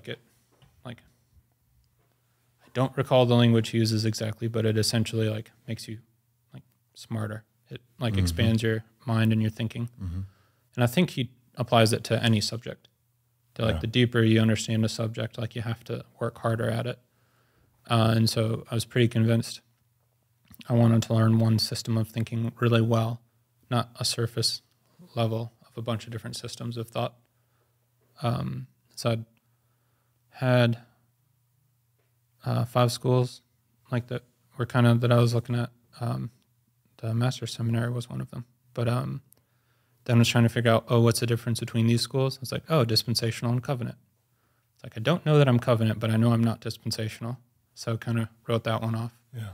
But then realized Van Til used to teach at Westminster. And once I realized that, I was like, that's a done deal. Which, by the way, Westminster is still the only school that I've ever applied for, which I think is funny. Yeah, yeah, because when I went to Western, I was a dual enrolled in high school. So I was already a student at Western before I graduated high school, so I didn't actually have to apply. I could just enroll in more classes. And then the PRTS was kind of a fluke as well. So you didn't, I was going to say, so you didn't actually apply to PRTS? No, I don't think the program I'm in is 100% official yet. Oh. Yeah. It has to do with biblical counseling though, right? Yeah, doctorate in ministry and biblical counseling, but I think I'm like piloting it. That was what I was told. Yeah. We'll see in a couple of years what happens. But yeah. How are you enjoying PRTS? I do like it a lot. I don't, I prefer to stick with the ESV and leave it in the positive. Yeah. But I don't know as far as that goes. Also, I think it's really fun being around a bunch of Dutch people because I still, I told Judith, but do you know any Dutch? I'd imagine probably not. No. Before I learned to ask someone how they were, a friend of mine taught me this phrase, which is still like the best phrase I can, the phrase I can articulate the best in Dutch. Wat denk je van de double predestinatie leer? What do you think of double predestination? Day one in country, someone taught me that phrase and I still remember it. But did you ask Judith? Yeah, as a joke.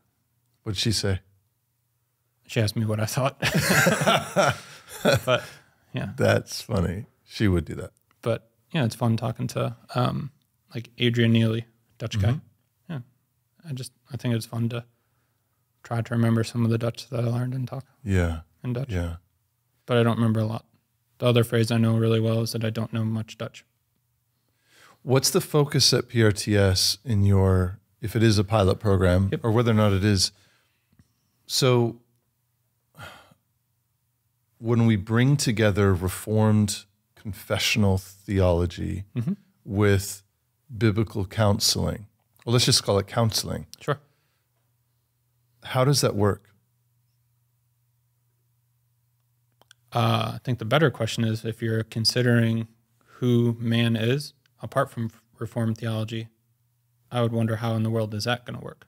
Mm-hmm. I think that's a better question. So, yeah, If you elaborate on that. Yeah, if you don't have a correct understanding of who people are, right? But psychology, right? The psyche, the soul.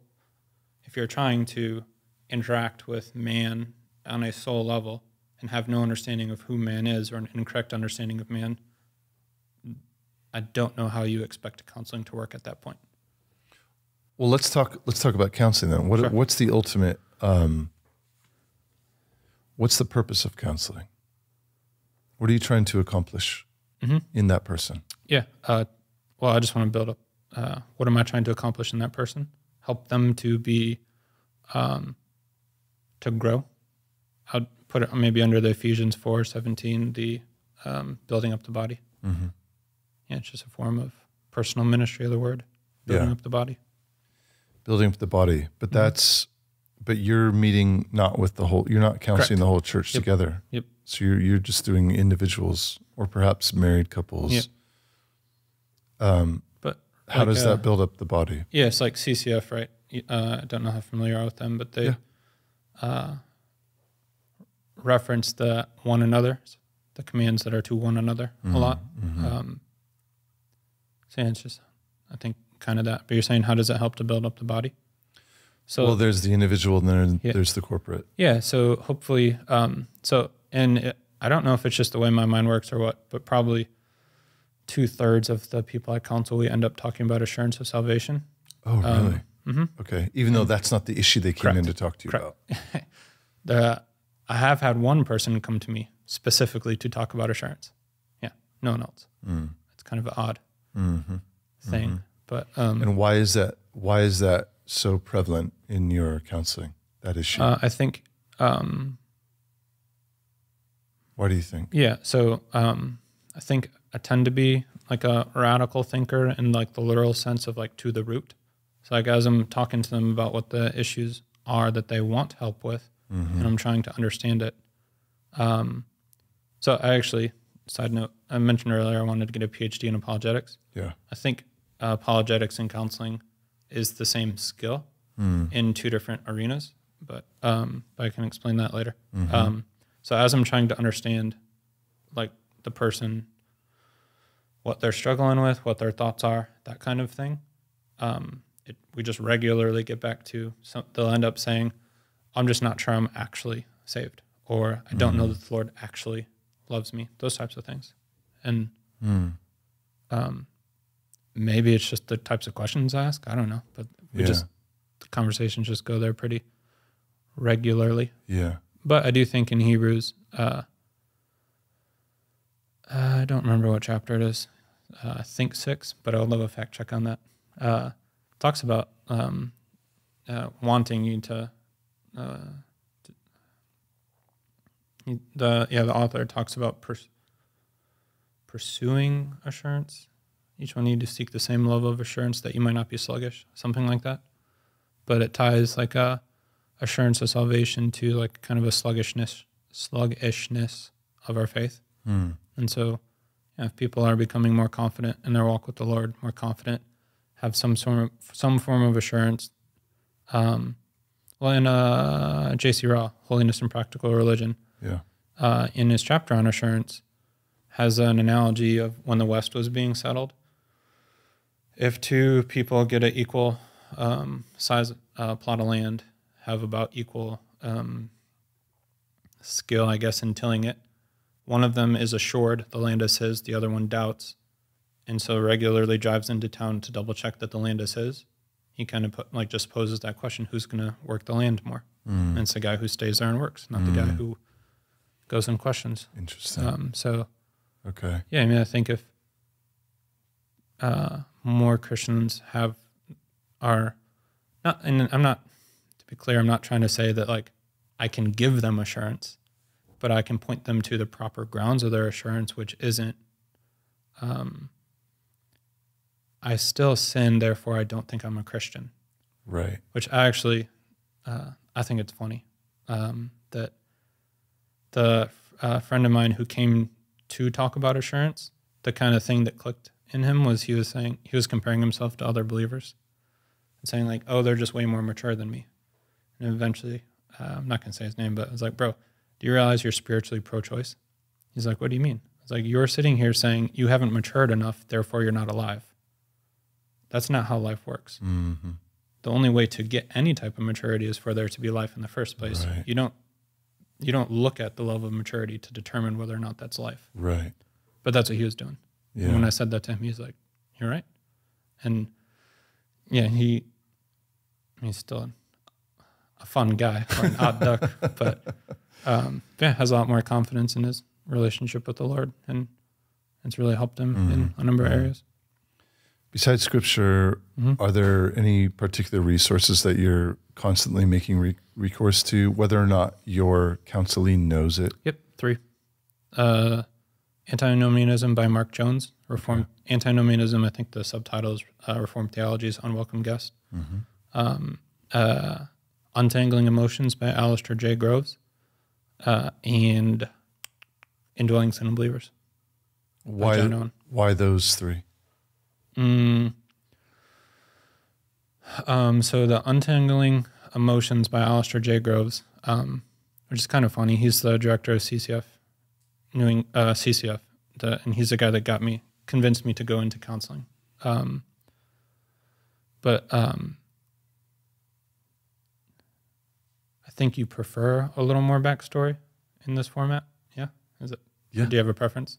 Yeah. No. So before I was a Christian, just did whatever I felt like doing, became a Christian, realized my emotions were not correct all the time. It was a new phenomenon for me. So you realized that you needed to choose your emotions? No, I just decided to not trust them anymore and just tried to ignore them for a long time. So instead of controlling them, you I just tried to ignore them. It's how you reacted to having emotions. I tried to not have emotions, yeah. Is the way I would say it. Really? Yeah. A lot of people do it. Not have emotions? You try to, I mean, or you ignore them. I mean, Interesting. I'm not sure if you guys are aware, but there is a little bit of a caricature about Reformed folk being called the frozen chosen. You've heard that? Yeah? Yeah. Yeah, it's a... But not all Reformed folk are frozen. I totally agree. Correct. I agree. I'm just saying it's a caricature that... I think John Owen would very much disagree with you, knowing how he preached. Or am I thinking of Knox? No, all of them would. But yeah, but I'm not saying I agree with that. I'm saying I did think that at one point because I realized they lied to me. Like my emotions were lying. Okay. Right. I felt like doing something I knew was wrong, and so but that was also when I was starting to become more convinced of God's sovereignty, and I had a misunderstanding that I think a lot of people do. That the way I used to put it, which is bad and wrong, to be clear, was if my sister were to die and I was sad, that meant I was not trusting the Lord. Because he knows what's best. So if that's what he decides and I'm upset, I'm wrong. Yeah. I think that was, I think emotionally we're responsible for the revealed things. In Deuteronomy 29:29. We don't have to talk about this, but sure. Has this led you to think about things like divine simplicity? Yeah, I mean, I said we don't have to go there. I don't care. Dr. Oliphant was my advisor at the time he got in some trouble over a book. And the guy that brought him up on charges was a TA in one of the classes I was taking at the same time. Oh, interesting. At Westminster, yeah. Okay. Yeah, that was like the most recent controversy at Westminster. Yeah, that's right. There during that time. It's kind of fun. You weren't just there, you were involved in it in some way. I mean, I knew people involved in it. Okay. Yeah. Okay. And I got to ask Sinclair Ferguson his thoughts on the topic. Okay. Which that's actually another kind of funny story. Yeah. That I had Sinclair in Doctrine of Christ for the Doctrine of Christ class, and I made an appointment to speak with him, to ask him this question, because like we learned, like Dr. Oliphant taught our Doctrine of God class with the covenantal properties concept. I don't know how familiar you are with that. That's okay. Do you want me to explain it or just move on? I don't care. Sure. Actually, is it okay to not explain it in case I explain it? Let's move on. Okay. But anyway, that was what he was getting in trouble for, was some of the ways he articulated that. Yeah. which is why I was saying I'd prefer not to in case I articulate it wrongly. Yeah, understand. But I wanted to ask Sinclair Ferguson what he thought. Okay. So the day my appointment was after class was the day Westminster closed down for COVID. I didn't get to ask him. But That's kind of a better reason than Chick-fil-A line being open. Yeah, with I guess. polythress. Yeah. Yeah. But I did get to have an online meeting with him like a couple months later, and he was back in Scotland. Okay. Were you satisfied with Sinclair's answer? Mm-hmm. He so this is a direct quote from someone that I'm also not going to mention their name, but the idea that when Scripture talks about us going from being an object of wrath to no longer being one, it's not talking about it. It's not a direct quote. I'm sorry. It is not a direct quote, but some of these are correct words. Yeah. I could pull it up if you'd like. No, it's fine. But it's fine. that Scripture is not talking about an actual change in the relationship between us and the Lord. Otherwise, that would necessitate a change in the Lord. Mm-hmm. It's talking about our perceived relationship. Mm-hmm. So it's talking about a change where we perceive ourselves from being under wrath to perceiving ourselves to being under grace, but there's no actual change that happens. Mm-hmm. I think Ferguson said he does not like that way of saying things, but it's probably not a good idea to dive too deeply into how all those things work out. Wise answer. I thought so too. Yeah. And I was the only person he was talking to, so he wasn't saying it just to not get in trouble. Yeah. Okay. Yeah, I like that answer. Yeah. Because I have a hard time with the idea that I think it's the Thomas Aquinas, the pillar idea. Yeah, I don't like that. Yeah. Yeah. Aquinas is another one that we could get into, but that's kind of a hot topic right now too. Sure. Yeah. I'd rather talk about Star Wars and actually I really don't like the movies. I think they're not good. Well, let's kind of finish this out with some discussion about homeschooling. Mm-hmm. And you mentioned Vodi Bakum earlier. Mm-hmm. I'd love to get him on the show at some point. We'll definitely work on that. Yeah, if you could let me know when that is, I'd be happy to come by and grab some coffee. Come on up. Yeah.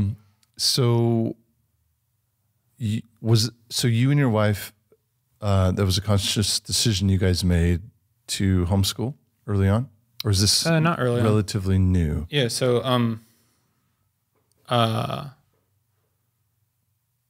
think it's funny, and I'm happy to leave it alone, or you can ask more questions. But I met my wife through our son when he was 3 at a Joel Beakey conference.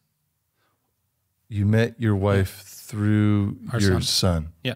She was married before, and her husband died the same week. They were going to Mars Hill. Her husband died the same week Mars Hill closed, which was a really bad week for her. No, I'm glad you said this because when you sent me a little bit of prep, it said met wife and son. Yeah. And I was like, huh? And then I was like, oh, he just means he met his wife and they had a son. Nope. No, he introduced us. Yeah, Titus. How when he was 3. Tell me about the introduction. It was the preaching conference at Westminster. Joel Beakey was preaching, which I haven't said to him, but I have spoken to him a couple of times about different things. But it'd be fun to mention him at some point. Yeah. But she showed up for chapel, which is what they normally did. Yeah. And we all had name tags on. Yeah. And he walked up and read my name. I just started talking to him. Yeah. And then what's his name? Titus. And then Julie came up because she was wondering where her son went. And we started talking. Yeah. And then found out that I knew more about Mark Driscoll than she did, even though she went to his church. So that's the Driscoll connection. Yeah. Oh, interesting. Yep. But but we actually sent him to a private school at first. But by the time he was 5, like all our kids can read. Like our 3-year-old can. I mean, she's reading like little, like Bob books or whatever. They're like 3-4 letter words, but like they can all start to read by 3. By 5, they can all read chapter books. And he was getting in trouble at school because the word of the week for reading was ah. Okay. Like the letter A, but the word ah. And he was just getting in trouble because he was bored. And then we decided to try homeschooling and started to, my wife first, but started to read about classical education. And then I started to read more about it too. And also around that time, though, was when I was starting to hear. So it would have been, I think, 2017. But and that was on the east side in the Philadelphia area. But there were some schools around there that were starting to, well, I don't know, better to say, it was starting to be reported that if a boy identified as a girl on a sleepover and spent the night with the girls, and a parent who was there told other parents, that parent could be criminally charged. And we're like, there's no way we're sending our kids into this. Mm-hmm. So public schools at that point were off the table. Yeah. In our minds. Yeah. And then, so we tried Christian private school, and I kept getting in trouble for. I think I've also become more convinced that the sitting down in a class for a long time is really not geared towards little boys very well. Yeah. But yeah, then reading about classical education, well, to be more accurate, classical Christian education. Mm-hmm. Mm-hmm. I think we both are convinced that is best, not that it's the only appropriate option, but best. And homeschooling then provides the flexibility to teach the kids more, not that I like the word individual, but more appropriate to each kid. Yeah. So, but like for now, our 12-year-old,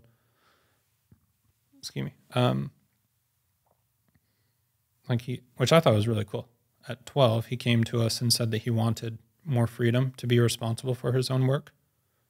And so this year we're not focused on his schoolwork with him, but we're focused on him growing and being responsible and learning to, the way we talk with him about it is like, it was a good week, not if you get your work done, but if you're growing and being more faithful.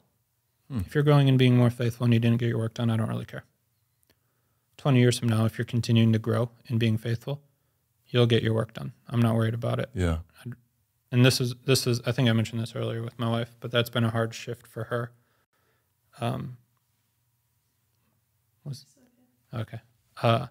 Hard shift for her in terms of, she often has a hard time remembering the goal is not just to accomplish his work. Right. But she's definitely come around to that and agrees, but it's just still a challenge. Yeah. But I think, like if he gets his work done, and is not growing as like a godly man, that's a pretty bad trade. If you had to pick one, not that I do think you have to pick one, but I do think if getting your work done is the goal, being a godly man can easily fall to the wayside. Yeah. If being a godly man's the goal, he'll end up getting his work done. Yeah. And so I think helping her to see that and prioritize like the, no, we want to help him mature. And learn to be faithful. He'll end up getting more work done in the long run, but that's not the primary goal. Yeah. I'd rather have him be a faithful believer. Yeah. And like he's a super smart kid. So how do you measure faithfulness? Like what are the things you're looking at? Because it's easy to look at a math assignment. Oh, it's done and it's correct. Sure. Yeah. So I think this is correct, but in some sense, I think I've not heard anyone else refer to things in this manner. So I am reformed enough to know that's not good territory to be on, right? But my understanding of 2 Corinthians 8:12, it says, if the readiness is there, sorry, this is ESV, so you're good. Some have translated it wrongly to say, if the readiness is there, it's acceptable according to what a person has, not according to what they do not have. Okay. Context is money. But I think there's a broader principle that our job is to be faithful with what we have, not faithful with what we don't have. We understand that inherently when it comes to money. No one thinks that someone making $20,000 a year should be giving $30,000, for example. We understand it inherently with money, but I don't think we apply that principle more broadly, but I think we ought to. So, for example, it's been super helpful with my wife, who used to get like pretty distraught, upset, feel a bit like a failure if one of the kids was sick and she didn't get through the lesson plan for the day.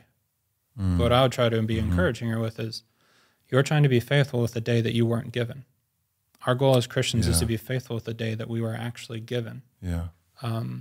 Same thing with I was talking to a woman in our church yesterday morning who just feeling pretty upset that she walked kind of away from the church for 30 years and doesn't know her Bible that well.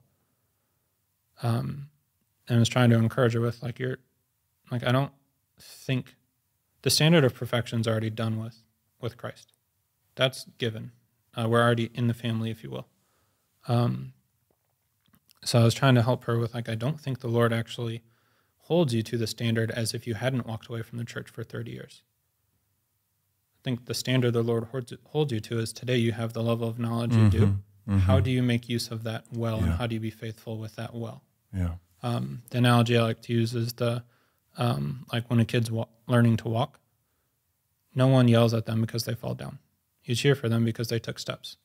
I do think, based on Antinomianism by Mark Jones, that was one of my big takeaways, is I think that's actually the attitude the Lord has to us, is that he's pleased because the faith that he has given us is actually working its way out in our lives. Right. Not that it's perfected in this life, but the standard of perfection is already taken care of because of Christ. Mm-hmm. So I think it's that he's trying, that my son is trying to, and the big thing I'm working on with him lately is, are you trying to do your work as a Christian? Okay. Not just, are you trying to work hard? Like consciously. Yep. Coram Deo. Yeah. Yep. Coram Deo. Sorry. Yes. I don't actually know Latin. Okay. I think I mispronounced it. It is on my list to learn Latin because there's a couple books I want to read that are only in Latin. But I did use ChatGPT to translate one of them. I just haven't read it yet. Be careful of that translation. I know, but it's better than Latin for me to understand at least. Yeah, so doing the work as a Christian, that's what I want him to grow in. And so long, in my mind right now, he's 12. As long as he's trying, I'm pretty content. Mm-hmm. I think for a 12-year-old to be thinking about how do I do work actually as a Christian, consciously, before the presence of the Lord, I'm pretty content that our 12-year-old's thinking about those things. Mm-hmm. And I don't really care if his math gets... Well, kind of, because then we get to play video games if his math's done. If his math isn't done, I don't get to play with him. Yeah. But at the end of the day, I care more about the other thing. Are you and your wife both involved in the homeschooling? To varying degrees. The teaching aspect, yeah. Well, kind of, but only because... the business thing that I mentioned earlier when I was asking you about being a broker. Soon-ish, probably after I finish the papers that I got to write for my classes, he's going to be coming with me to do work on the rental properties, which he actually helped me fix it up. But he's going to be coming with me regularly to learn how to... We do short-term rentals. Mm-hmm. Well, I said that plural. We have a short-term rental in South Haven. Mm-hmm. But my goal is by the time he's 16 that I'll have gone with him enough that he'll know how to do it. Right. And then I told him I'd buy him a car to work for me. Yep. And he'll just go do that when I want him to. That's the idea. We'll see how that goes. But it's good motivation. Yeah. It was actually really cool that was his decision. I offered to buy him a Nintendo Switch after helping me fix the house. Or I said, or if you keep working for me when you're 16, I'll buy you a car instead. And he said that I think it's better for me to learn delayed gratification. I'd rather get the car at 16. Wow. So I thought it was pretty cool. Yeah. I wouldn't have said that at 12. I barely say that now. Neither would I. Yeah. Does he do jiu-jitsu with you? Yeah, except he broke his collarbone, so he's got to wait for that to heal. Doing jiu-jitsu? No. Okay. Pretending to play a video game with his cousin. They were acting out a video game. He was the bad guy, got shot, fell down, broke his collarbone. Mm-hmm. Pretty lame. Yeah. How long have you two been doing jiu-jitsu together? 3 months maybe. Oh, not very long. Recently? Yeah. I'm asking because I'm actually going today with my son for the first time to do jiu-jitsu together. I think it's great. Really? Yeah. My son's 14. Okay. He's autistic, high functioning. Organized team sports have been a challenge, especially because there's only one coach for like all those kids. Sure. And he definitely needs a bit more of like attention. Sure. So I don't know. I thought maybe this will be good for him. Yeah, I love it. And me. Yeah. Well, and I guess your kids are a bit older, but my kids ask me to wrestle every time I walk through the living room. Yeah. And so like having some organization to that where they can actually learn some type of skill. Yeah. And that like the gym we go to has a pretty good family rate where you pay a certain amount and then your whole family gets to go. Mm-hmm. You know, we cut the cost per person down quite a bit with our family. Yeah. So I was part of it too. Yeah. So what's next for you? You're finishing up at PRTS, or is this pilot program you're doing still fairly new? Yeah, it's fairly new. I'm about after January, if I actually get the papers done, which so far I've never missed a paper. But yeah, I've never been in a car accident either. So still time. But then I'll be halfway done. Halfway done. Mm-hmm. Okay. And how much longer do you think it'll take you to finish? 2 years. And what's the goal after that? What's going to change about your career and life? Yeah. So, because you currently work as a biblical counselor. Mm-hmm. Okay. Yep. So it's a doctorate in ministry, not a PhD. So I don't have to write a dissertation. Yeah. The project that I was asked to do was to develop a class on an anthropology class, which I do actually prefer the term doctrine of man. I think I heard R.C. Sproul talk about it, where anthropology is more secular term. Doctrine of man is more, but that's okay.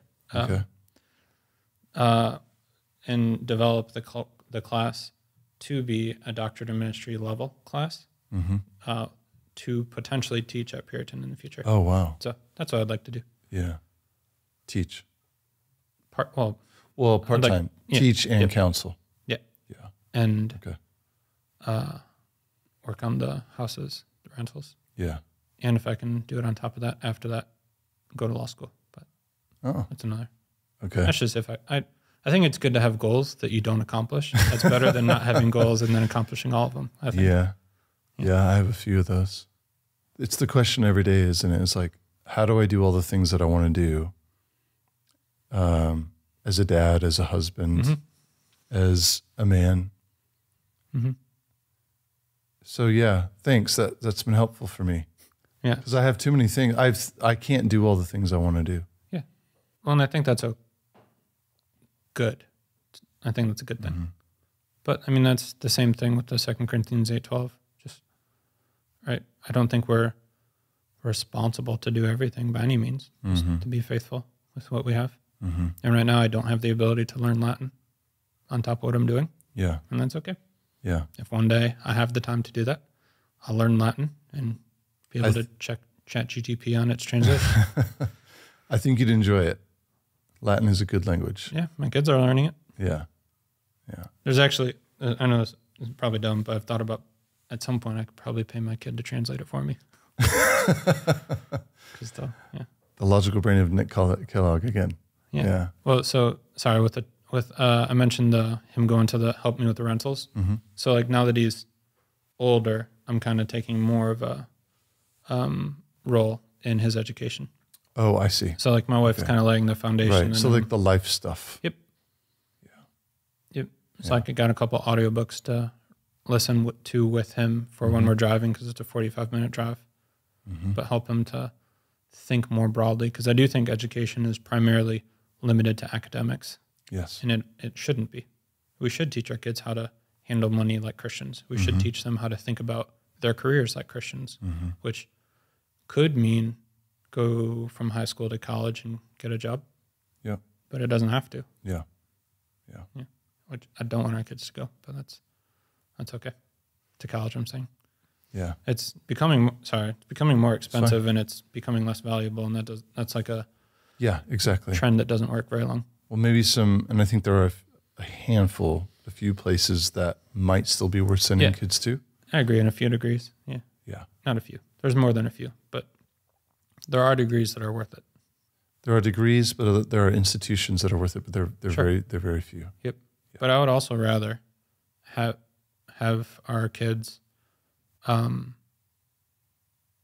be raising a family and working before going to school. Mm-hmm. Because I think, like when I went to college, I didn't have an appreciation for education. Yeah. I just did it because that's how I was supposed to. Yeah. It was a big waste of money. Yeah. I mean, the Lord used it for sure. But yeah. Well, Nick, it's been really good having you on here. Yeah. I enjoyed having a conversation that went many different ways and directions. Yeah. I really enjoyed finding these toothpicks again. And I am going to go buy a box of these. That one's devoid of flavor now. So we've had a nice long conversation. It's exciting to hear what you're doing. I mean, we should get you back on here at some point to talk deeper about just biblical counseling, because I know that's a big topic that for some people in the church can be a bit divisive. But I think it's just so, so important, especially as someone who's in a family that has people with mental health and whatnot. But yeah, man, I'm glad you came up. Yeah, me too. It's been really an honor just getting to know you. And yeah. Thanks, man. Yeah. Good to have you up. Yep. Good to meet you and talk with you. Yeah, thanks, Nick. All right.